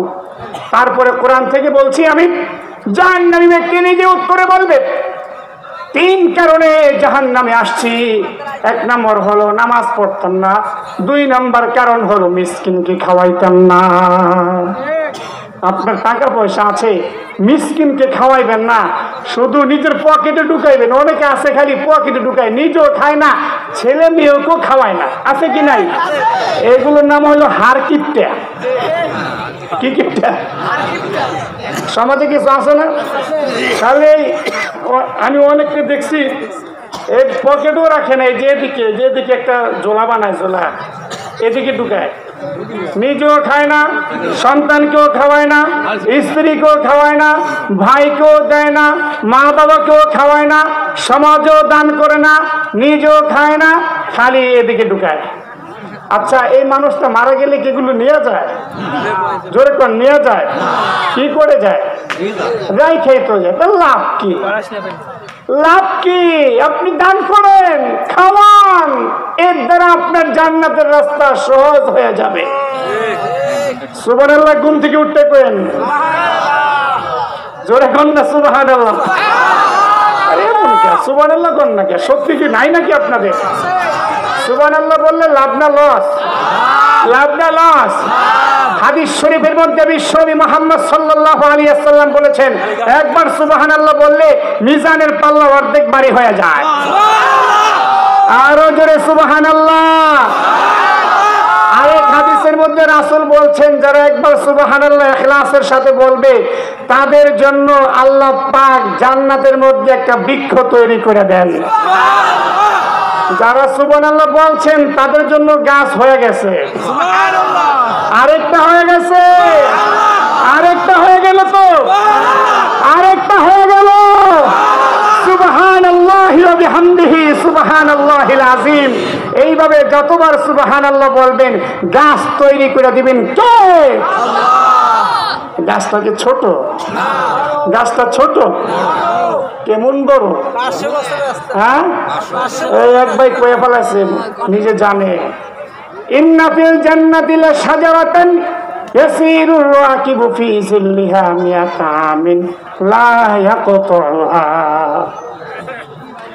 আল্লাহর নবী মুহাম্মদ সাল্লাল্লাহু আলাইহি ওয়াসাল্লাম বলেছেন, সুবহানাল্লাহ বললে জান্নাতের মধ্যে ঘাস হয়ে যায়।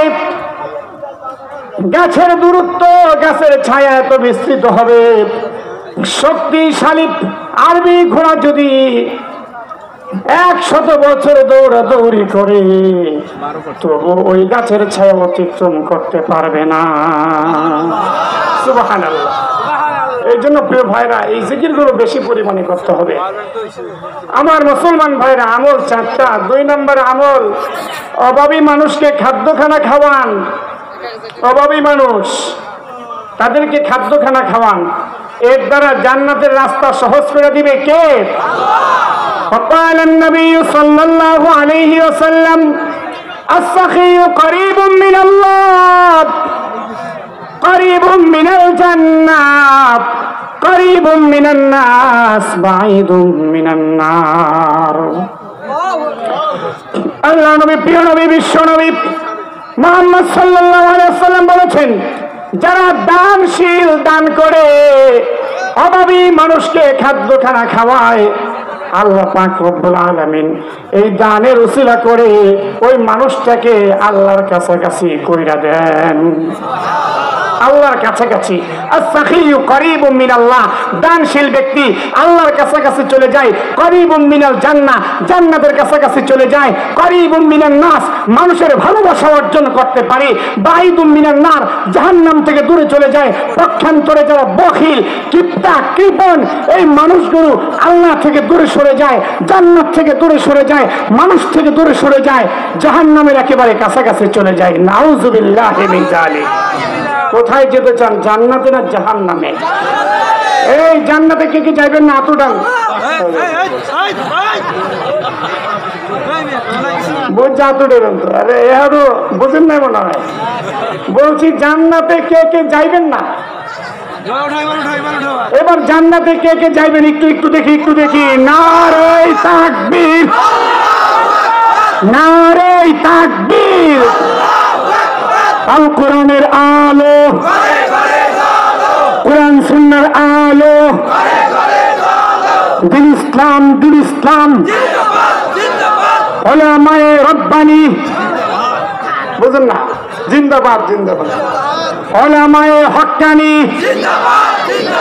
উলামায়ে দেওবান, আলেম উলামা যেখানে, আলেম উলামা যেখানে, আলেমরা নাই যেখানে, নারে তাকবীর।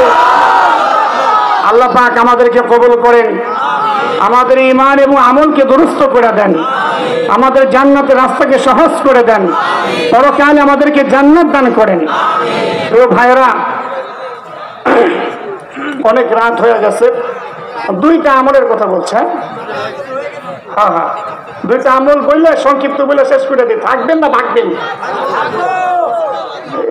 আচ্ছা আচ্ছা, তো 10 মিনিটে 5 মিনিট করে 2টা আমল শেষ করে দিই। 4টা আমল। 1 নম্বরে সালাম, 2 নম্বরে অভাবী মানুষকে খাদ্যখানা খাওয়াইবেন। বিড়ি খাওয়ায়েন না, খবরদার।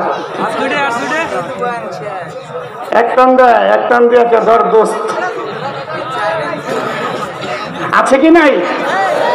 বিড়ি খাওয়াইলে সওয়াব হবে না গুনাহ হবে? সিগারেট খাওয়াইলে সওয়াব হবে না গুনাহ হবে? মদ খাওয়াইলে, হিরোইন খাওয়াইলে, নেশা খাওয়াইলে, খবরদার ভাই এগুলো করেন না। ভালো জিনিস খাওয়াইবেন, মাদ্রাসায় দান করবেন, এতে সওয়াব না লস?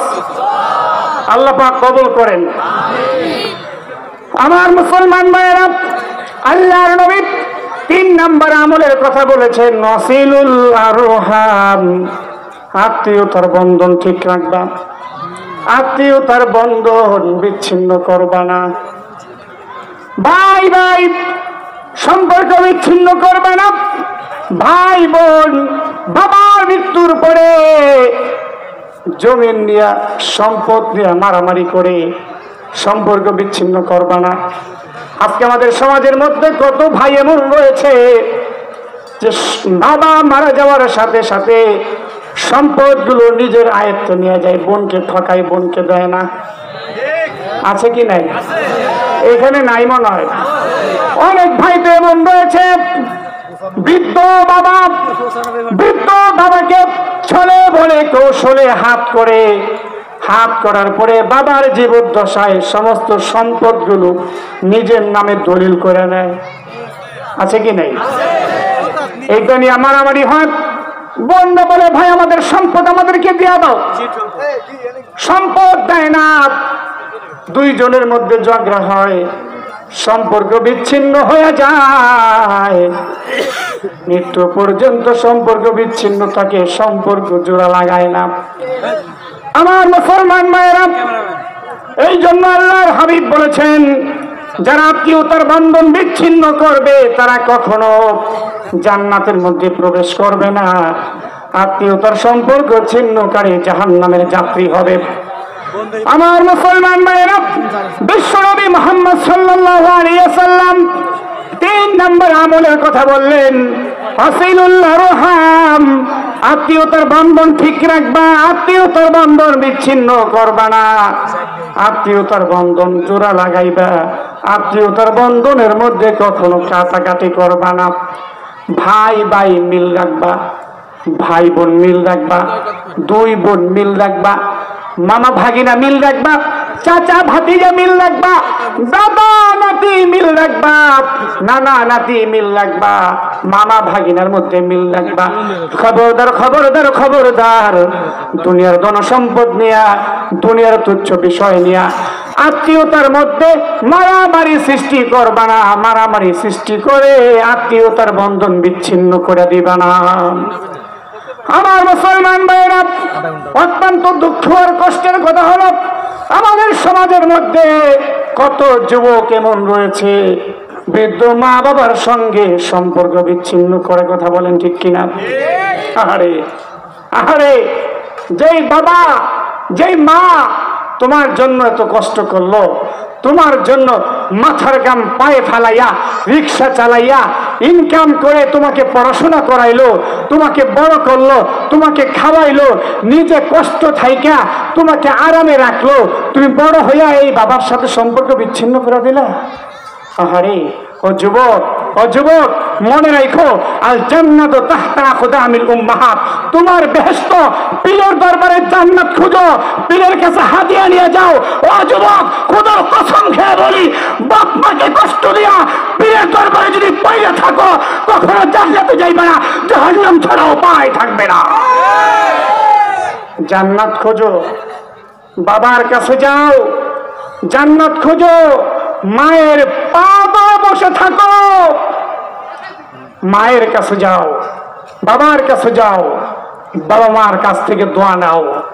বাবা মায়ের সাথে বেয়াদবি করবে না, বাবা মায়ের সাথে অসাধু আচরণ করবে না, মা বাবার সাথে কখনো খারাপ আচরণ করবে না।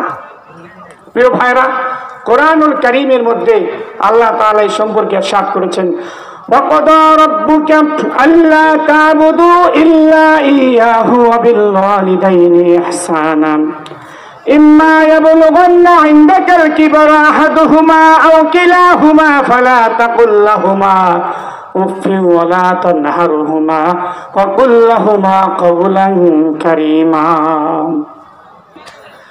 আল্লাহ রাব্বুল আলামিন বলছেন, তোমার রব তোমার আল্লাহ আদেশ করেছেন আল্লাহ ছাড়া আর কোন অন্য কারো ইবাদত করো না।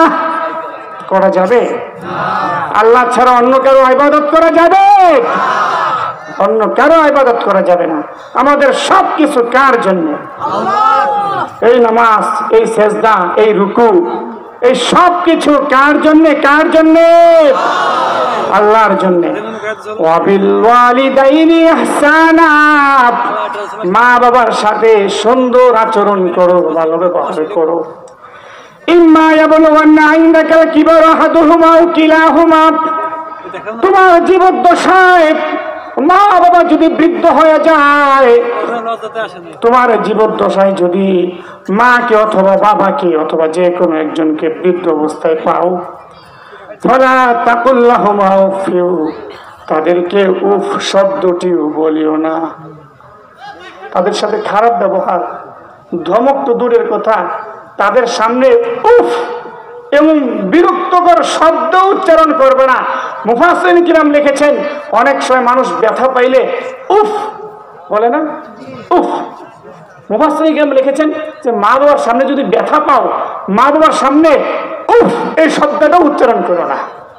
ওয়ালা তাকুল্লাহুমা উফিউ ওয়ালা তানহারহুমা, তাদেরকে ধমক দিও না।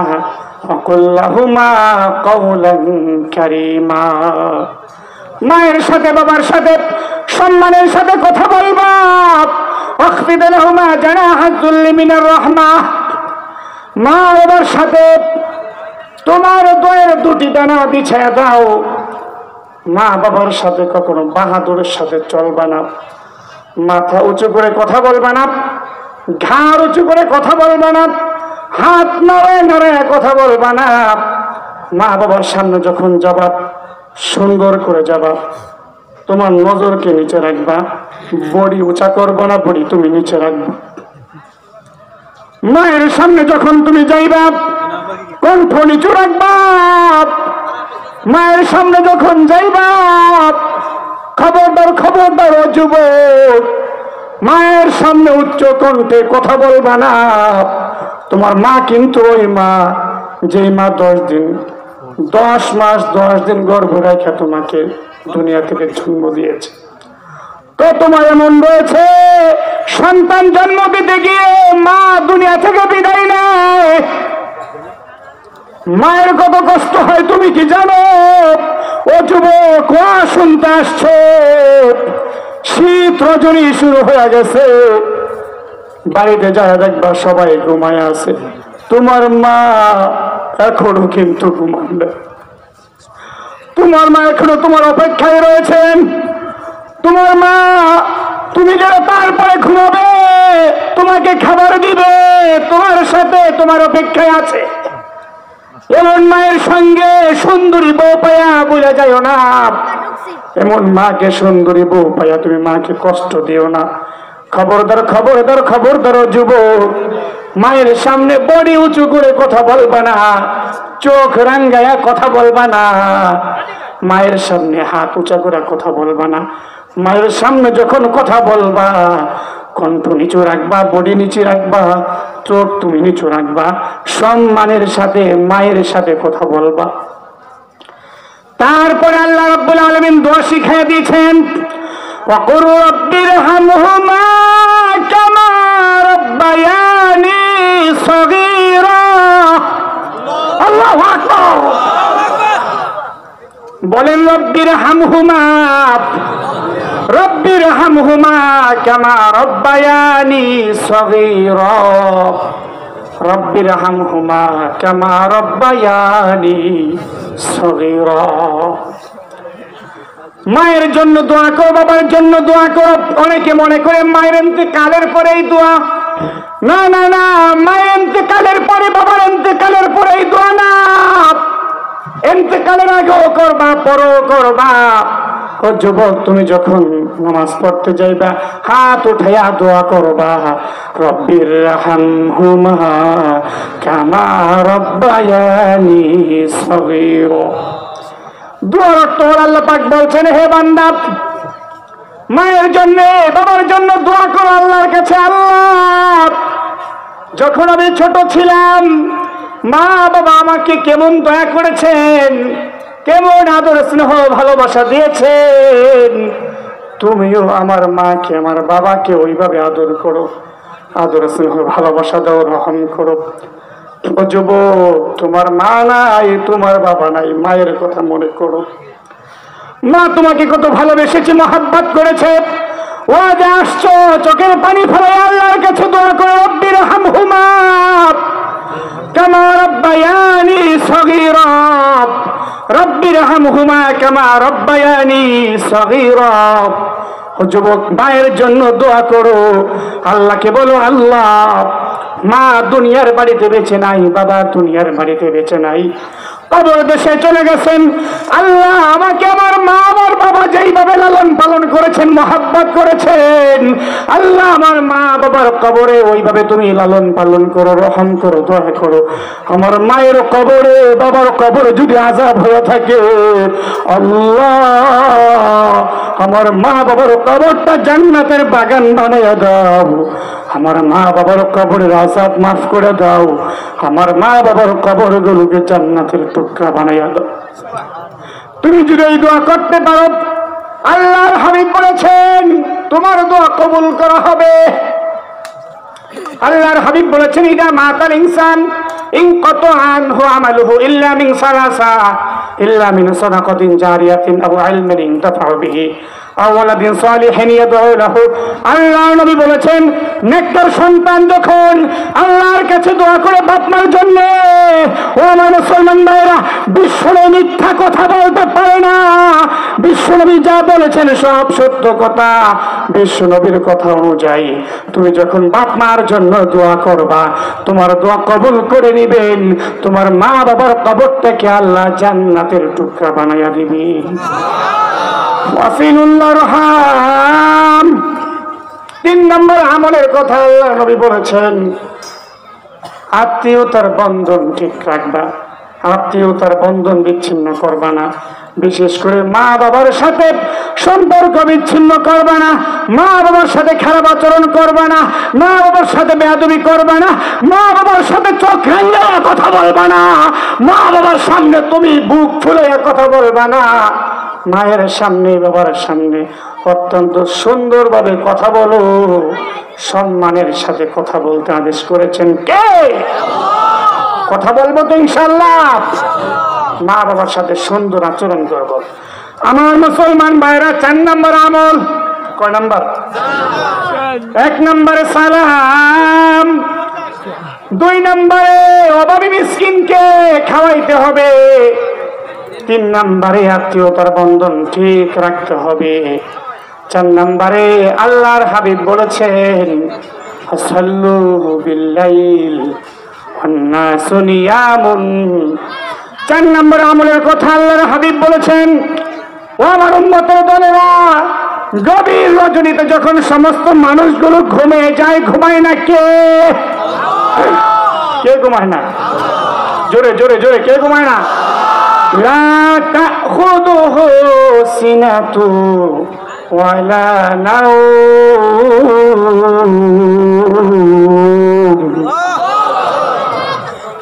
ঘুম তন্দ্রা আল্লাহকে স্পর্শ করতে পারে না, আল্লাহ পাক ঘুমান না। এই জন্য আল্লাহর হাবিব বলছেন সাল্লু বিল্লাইলি ওয়ান্নাসু নিয়ামুন। গভীর রজনীতে মানুষগুলো ঘুমায় যায়, তখন তোমরা ঘুমাইবা না, আল্লাহু আকবার বলো, তাহাজ্জুদের নামাজ আদায় করো। কিসের নামাজ? কিসের নামাজ? তাহাজ্জুদের নামাজ আদায় করো, তাহাজ্জুদের নামাজ। মনে রাখবেন, তাহাজ্জুদের নামাজ ছাড়া পৃথিবীতে কেউ আল্লাহর ওলি হতে পারে নাই। তাহাজ্জুদের নামাজ ছাড়া কেউ আল্লাহর সঙ্গে গভীর সম্পর্ক কায়েম করতে পারে নাই। তাহাজ্জুদের নামাজ ছাড়া কেউ জান্নাতের রাস্তা সহজ করতে পারে নাই। এই জন্য আল্লাহর হাবিব মদিনার মধ্যে গিয়ে জান্নাতে যাওয়ার 4টা আমলের কথা বলছেন। 1 নম্বরে বলছেন সালাম দিবা, 2 নম্বরে অভাবী মিসকিনকে খাওয়াইবা, 3 নম্বরে আত্মীয়তার বন্ধন ঠিক রাখবা, 4 নম্বরে তাহাজ্জুদের নামাজ আদায় করবা, তাহাজ্জুদের নামাজ পড়বা, তারপরে আল্লাহর কাছে দোয়া করবা। কার কাছে দোয়া? কার কাছে? আল্লাহর কাছে দোয়া করতে হবে। আমি এখনই দোয়া করে দিচ্ছি, আপনারা একটু শান্তভাবে বসুন, কেউ কথাবার্তা বলবেন না। আমার আলোচনা শেষ। এই 4টি আমল লাস্ট কি? তাহাজ্জুদের নামাজ। তারপরে কি করতে হবে? কি করতে হবে? তাহাজ্জুদ নামাজ পড়েন কিভাবে? ফজরের নামাজে তো কম বললে নিচে যায়, ঠিক না? তাহাজ্জুদের অভ্যাস করেন, তাহাজ্জুদের অভ্যাস করেন। ফজরের নামাজ তো ফরজ, তাহাজ্জুদ ফরজ না, নফল, কিন্তু এটার দাম আল্লাহর কাছে অনেক অনেক প্রিয়। ইয়া আইয়ুহাল মুযাম্মিল কুমিল লাইলা ইল্লা কালিলা। আল্লাহ পাক বলছেন, হে কম্বলওয়ালা, নবীকে বলছে, নবী মুযাম্মিল, নবীর নাম। কুমিল লাইলা ইল্লা কালিলা, রাতের কিছু অংশ আপনি কিয়াম করেন, রাতের কিছু অংশ আপনি কিয়াম করেন, অর্থাৎ তাহাজ্জুদ নামাজ আদায় করেন। আপনি তাহাজ্জুদ নামাজ আদায় করেন, আপনার সম্পর্ক আল্লাহর সাথে সম্পর্ক কায়েম হয়ে যাবে। সুবহানাল্লাহ। এই জন্য প্রিয় ভাইরা আমার, তাহাজ্জুদ নামাজ আদায় করেন, তারপরে আপনি আল্লাহর কাছে দোয়া করেন, আল্লাহর কাছে দোয়া করেন, আল্লাহর কাছে দোয়া করেন, যা কিছু বলবেন সব কিছু আল্লাহ তাআলা কবুল করে নেবে। ছোট্ট একটা ঘটনা বলে মোনাজাত দিয়ে দিচ্ছি। দোয়া সম্পর্কে ভালো করে শোনেন। আর দোয়া ও মুখল ইবাদত, দোয়া হলো ইবাদতের মগজ। সন্ধ্যা থেকে ওয়াজ শুনছেন, মোনাজাত না দিয়ে চলে যায়, তো এটা তো কবুল নাও হইতে পারে। এই যে ওয়াজ মাহফিল আপনি শুনলেন, এটা তো কবুল নাও হতে পারে। আপনি একটু দোয়া করেন আল্লাহর কাছে, আল্লাহ যেন কবুল করে নেয়।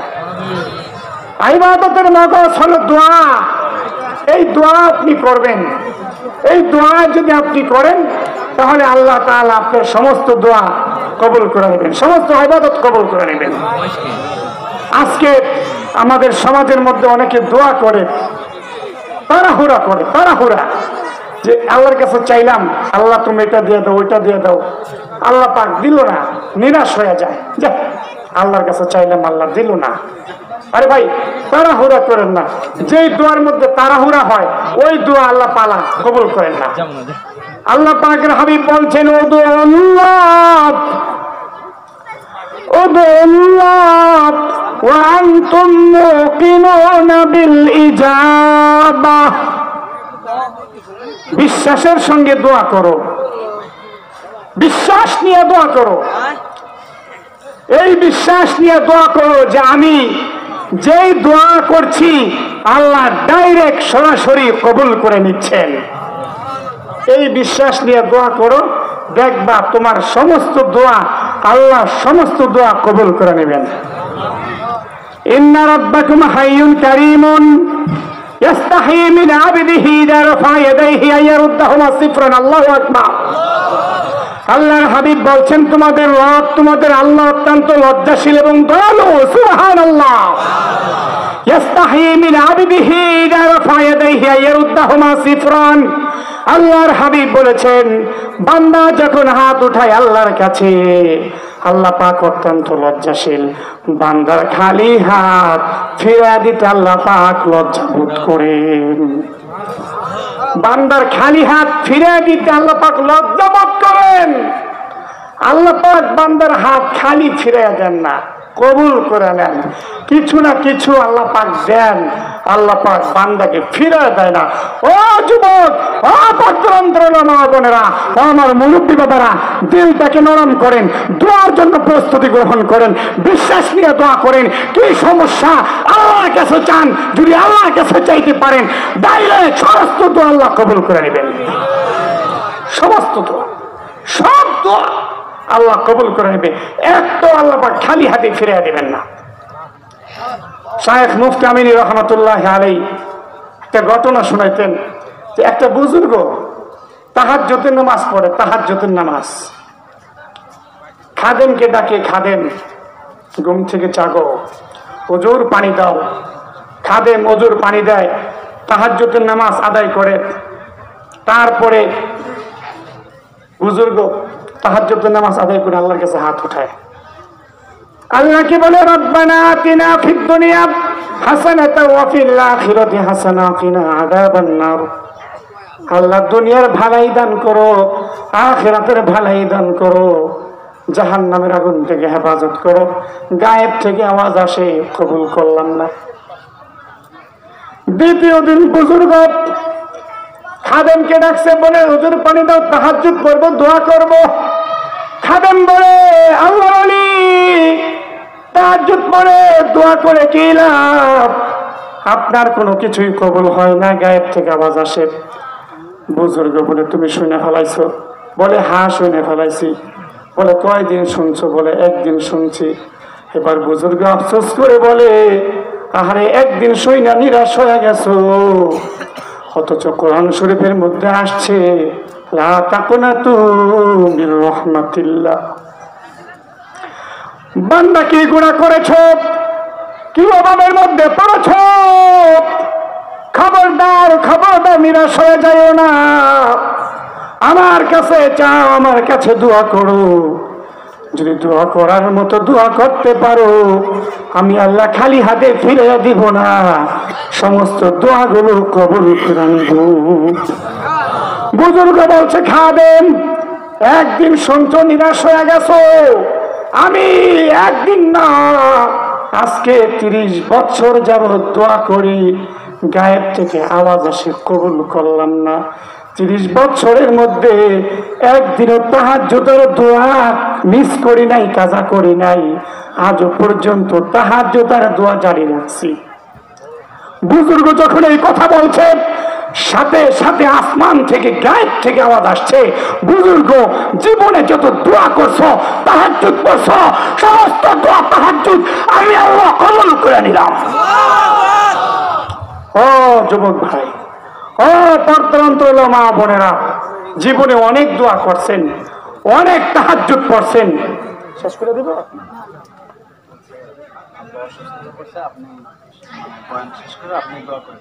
আচ্ছা, আপনারা দোয়া করেন। আচ্ছা আচ্ছা, আমি শেষ করে দিচ্ছি। শেষ শেষ ঘটনা শেষ। বিরক্ত হচ্ছেন আপনারা? বিরক্ত হচ্ছেন? চলবে চলবে চলবে, মাহফিল চলবে কি চলবে না? চলবে চলবে। কতক্ষণ চলবে? আরে কোন কি সারা তো অবস্থা খারাপ হয়ে যাবো। দোয়া দোয়া, আমি শেষ পর্যায়ে চলে আসতে। দোয়া দোয়া শোনেন, খালি রব্বানা রব্বানা কম্পিউটার মার্কে দোয়া করবেন, এই দোয়া আল্লাহ কবুল করবে না। দোয়ার ভিতরে ইখলাস থাকতে হবে, চোখের পানি থাকতে হবে, দোয়ার মধ্যে আপনার নিজেকে ছোট বানাইতে হবে। বুজুর্গ বলছে, গায়েব থেকে আওয়াজ আসছে, জীবনে যা কিছু দোয়া করেছো, সমস্ত 30 বছরের তাহাজ্জুদের দোয়া আজকে আমি কবুল করে নিলাম। আপনারা আপনাদের জীবনে অনেক দোয়া করেছেন, অনেক তাহাজ্জুদ পড়েছেন, অনেক নফল নামাজ আদায় করেছেন, অনেক সদকা করেছেন, 5 ওয়াক্ত নামাজ পড়েছেন, যাকাত দিয়েছেন, অনেক ইবাদত করেছেন। হতে পারে এগুলো কবুল নাও হতে পারে। আজকে আপনি দোয়া করেন, এই দোয়ার মাধ্যমে আল্লাহ তাআলা আপনার সমস্ত ইবাদত হতে পারে আজকে কবুল করে নেবেন। শেষ কথা শুনে রাখেন, শেষ কথা, দোয়া কবুলের 3টা স্তর রয়েছে। কয়টা স্তর? 1 নম্বর স্তর, আল্লাহর নবী হাদিসের মধ্যে বলেছেন, বান্দা যা দোয়া করবে, যখন দোয়া করবে, দোয়া করার সাথে সাথে আল্লাহ রাব্বুল আলামিন বান্দার সমস্ত দোয়াগুলো কবুল করে নিবেন। সব দোয়া, যা দোয়া করবেন সব দোয়া আল্লাহ সাথে সাথে কবুল করে নিবেন। আরেকটা স্তর রয়েছে যে সাথে সাথে আল্লাহ পাক আপনার দোয়া কবুল করবেন না, কিছুদিন পরে আল্লাহ পাক আপনার দোয়া কবুল করে নেবেন। কিছুদিন পরে আজকে রাত্রে দোয়া করছেন, আজকে রাত্রে কবুল হবে না, আগামী রাত্রে কবুল হবে, আগামী রাত্রে কবুল হবে না, আগামী সপ্তাহে কবুল হবে, আগামী সপ্তাহে কবুল হবে না, আগামী মাসে কবুল হবে, আগামী মাসেও কবুল হবে না, আগামী বছর কবুল হবে। দোয়া কবুল হবে। বান্দা যা দোয়া করে, বান্দার দোয়া আল্লাহ পাক কখনো ফিরিয়ে দেয় না। এটা মনে রাখেন। আপনি ইখলাসের সাথে চোখের পানি ফেলে যা দোয়া করবেন, আল্লাহ পাক এই দোয়া কখনো ফিরিয়ে দেবে না। অবশ্যই 100% এই দোয়া কবুল হয়ে যাবে। দোয়া কবুলের স্তর কয়টা? 1 নম্বর, সাথে সাথে ডাইরেক্ট কবুল। 2 নম্বর, সাথে সাথে কবুল হবে না, কিছুদিন পরে, কিছু মাস পরে, কিছু বছর পরে কবুল হবে। 3 নম্বর, সাথে সাথেও কবুল হবে না, কিছুদিন পরও কবুল হবে না, মরণের আগেও কবুল হবে না, আখিরাতে আল্লাহ দোয়া কবুল করে নেবে। কিয়ামতের ময়দানে মানুষগুলো ইয়া নাফসি করবে, জমিন হবে তামার, সূর্য হবে 1 বিঘা উপরে, সূর্যের গরমে মাথার মস্তকগুলো টকবক টকবক করে ভাতের মারের মতো পড়তে থাকবে, মানুষগুলো দিশাহারা হয়ে যাবে, মানুষগুলো হাহাকার করবে, পানির পিপাসার কারণে জিহ্বা বের হয়ে বুক পর্যন্ত চলে আসবে। ওই মুহূর্তে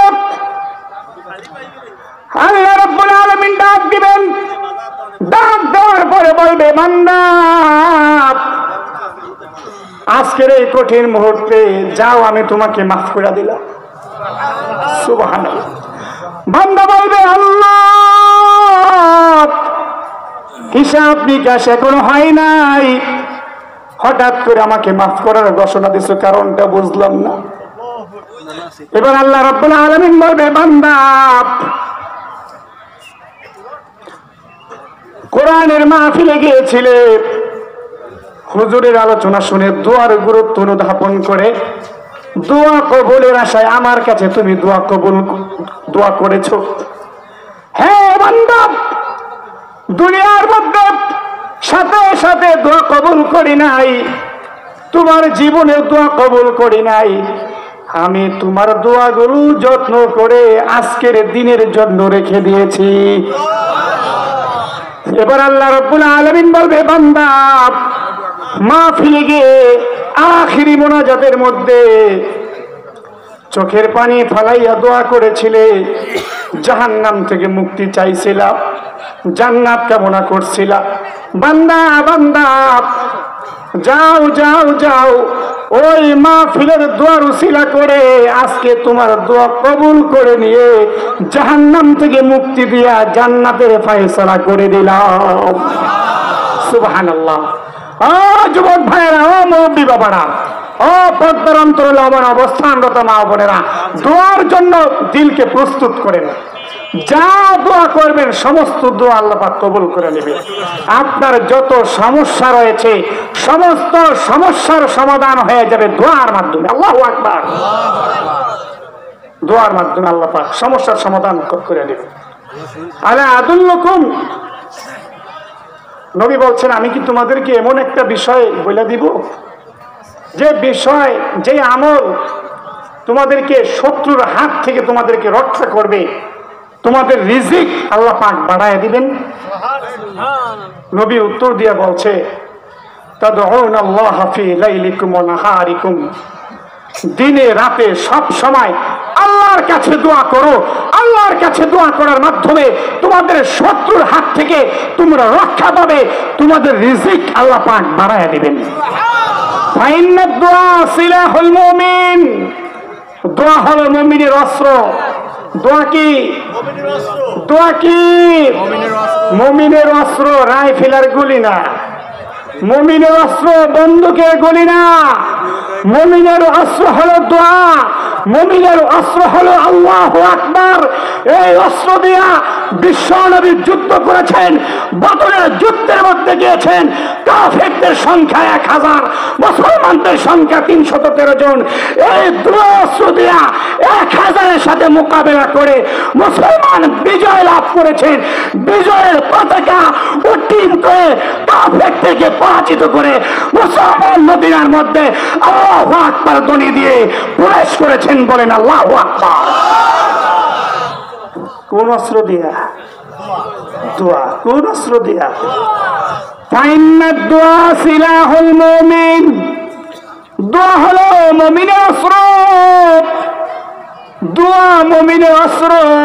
চোখের পানি ফেলাও, আল্লাহর কাছে চাও, আল্লাহ ওই মুসিবত থেকে হেফাজত করো, আল্লাহ পাক হেফাজত করো।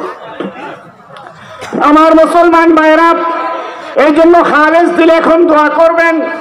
অনেকে অনেক সমস্যার মধ্যে আছে, অনেক সমস্যা। আমি শেষবারের মতো বলছি, এই 4টা আমল: 1 নম্বরে সালাম, 2 নম্বরে অভাবী মানুষকে খাদ্যখানা খাওয়াইবেন, 3 নম্বরে আত্মীয়তার বন্ধন ঠিক রাখবেন, 4 নম্বরে তাহাজ্জুদ নামাজ আর দোয়া করবেন। এই 4টা আমল যদি করতে পারেন, আল্লাহর হাবিব বলেছেন তাদখুলুল জান্নাতা বিসালাম, নিরাপদে নির্বিঘ্নে আল্লাহ পাক তোমাকে জান্নাতের মেহমান বানায় দিবেন। 4টা আমল করতে রাজি আছি তো ইনশাআল্লাহ?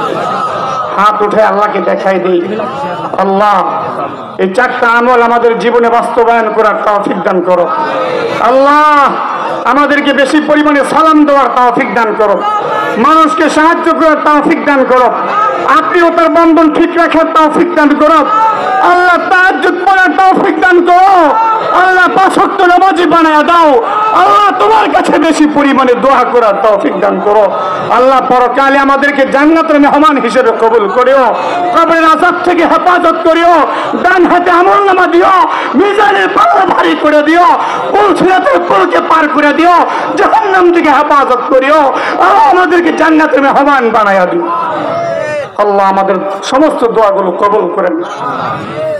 অনেকে অসুস্থ, এই মাদ্রাসার মুহতামিম সাহেব অসুস্থ হয়ে পড়ছেন। অত্যন্ত ভালো একজন মানুষ, আমার সাথে কখনো পরিচয় হয় নাই, এখানে আসার মাধ্যমে পরিচয়। আমি আসলে এই বাগেরহাট এই প্রথম, এর আগে কখনো আসেনি। বাংলাদেশের অনেক জেলায় আমি সফর করেছি, কিন্তু বাগেরহাট জেলায় এই প্রথম আমার সফর। এই এলাকার একজন বন্ধু, আমার একটা বন্ধু আছে আবু দাউদ, হাফেজ মুনাওয়ার সাহেবের ছোট ভাই, চিনছেন না আপনারা? আবু দাউদ, এই আবু দাউদ আমার বন্ধু। ওর সাথে আমি হাফজখানায় পড়াশোনা করেছি, বিক্রমপুর মুন্সিগঞ্জ কোলাপাড়া মাদ্রাসায়। ওখান থেকে শেষ হওয়ার পরে প্রায় 14 বছর যোগাযোগ ছিল না। কয় বছর?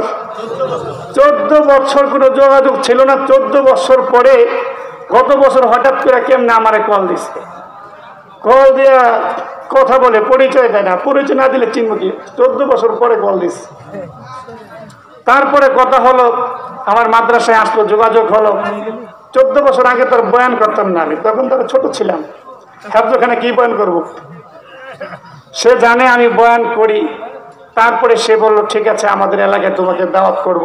ওর মাধ্যমে এখানে আসা, আপনাদের সাথে পরিচয়, দেখা, কথাবার্তা হলো। আজকে আলোচনা করলাম। আপনাদের কাছে আমিও দোয়া চাই, আল্লাহ তাআলা যেন একটু দোয়া করবেন, আমাকে মরণ পর্যন্ত এই কোরআনের খেদমতের সাথে লাগায় রাখেন, আমাকে সুস্থ রাখেন। দোয়া করবেন তো ইনশাআল্লাহ? আমার মা, আমার বাবা এখনো বেঁচে আছেন, নেক হায়াতের জন্য দোয়া করবেন। আমার স্ত্রী, আমার 3 বছরের একটা মেয়ে আছে, 3 মাসের একটা ছেলে আছে। দোয়া করেন আল্লাহ তাআলা যেন আমার ছেলে এবং আমার মেয়েকে নেক হায়াত দান করে। মেয়ের নাম রেখেছে আয়েশা সিদ্দিকা। আল্লাহ পাক আয়েশা সিদ্দিকার গুণে গুণান্বিত হওয়ার তৌফিক দান করেন। ছেলের নাম রেখেছি মোহাম্মদ। আল্লাহ পাক যেন বিশ্বনবীর আদর্শে আদর্শবান বানায় দেন। আপনারা যারা আছেন, আপনাদের সন্তানকে আল্লাহ পাক কোরআনের জন্য কবুল করেন। এলাকায় যত মুরব্বী আছে আল্লাহ পাক সবাইকে কবুল করেন। এই মাদ্রাসার দিকে খেয়াল রাখবেন, মাদ্রাসাকে আল্লাহ কিয়ামত পর্যন্ত দায়েম ও কায়েম রাখেন। মাদ্রাসার মুহতামিম সাহেব অসুস্থ হয়ে গেছেন, আল্লাহ তাআলা যেন শেফায়ে কামেলা নসিব করেন। অনেকের মা নাই, বাবা নাই, অনেকে অসুস্থ, বিভিন্ন হসপিটালে ভর্তি, আরো অনেক সমস্যার মধ্যে ভুগছে। আল্লাহ তাআলা সবাইকেই আল্লাহ তাআলা সমস্ত রোগ, শোক, দুঃখ, কষ্ট থেকে আল্লাহ পাক হেফাজত করেন। একটা মহিলা মাদ্রাসাও নাকি এখানে আছে। আপনারা আপনাদের মেয়েদেরকে এই মাদ্রাসায় ভর্তি করায় দেন, দ্বীন শিখান, কোরআন শিখান। এতে দেখবেন আপনাদের জিন্দেগি আলোকিত হবে, কবরের জিন্দেগি আলোকিত হবে, কিয়ামতের দিন এই উসিলায় মাফ পেয়ে যাবে। প্রিয় ভাইরা, আরো অনেকে দোয়া চাইছেন। আল্লাহ তাআলা প্রত্যেকের দোয়া, প্রত্যেকের মনোবাসনা, প্রত্যেকের দিলের নেক তামান্না আল্লাহ পাক কবুল করে নেন, বলেন আমিন। মুহাব্বতের সাথে কয়েকবার দরুদ শরীফ পড়েন। আল্লাহুম্মা সাল্লি আলা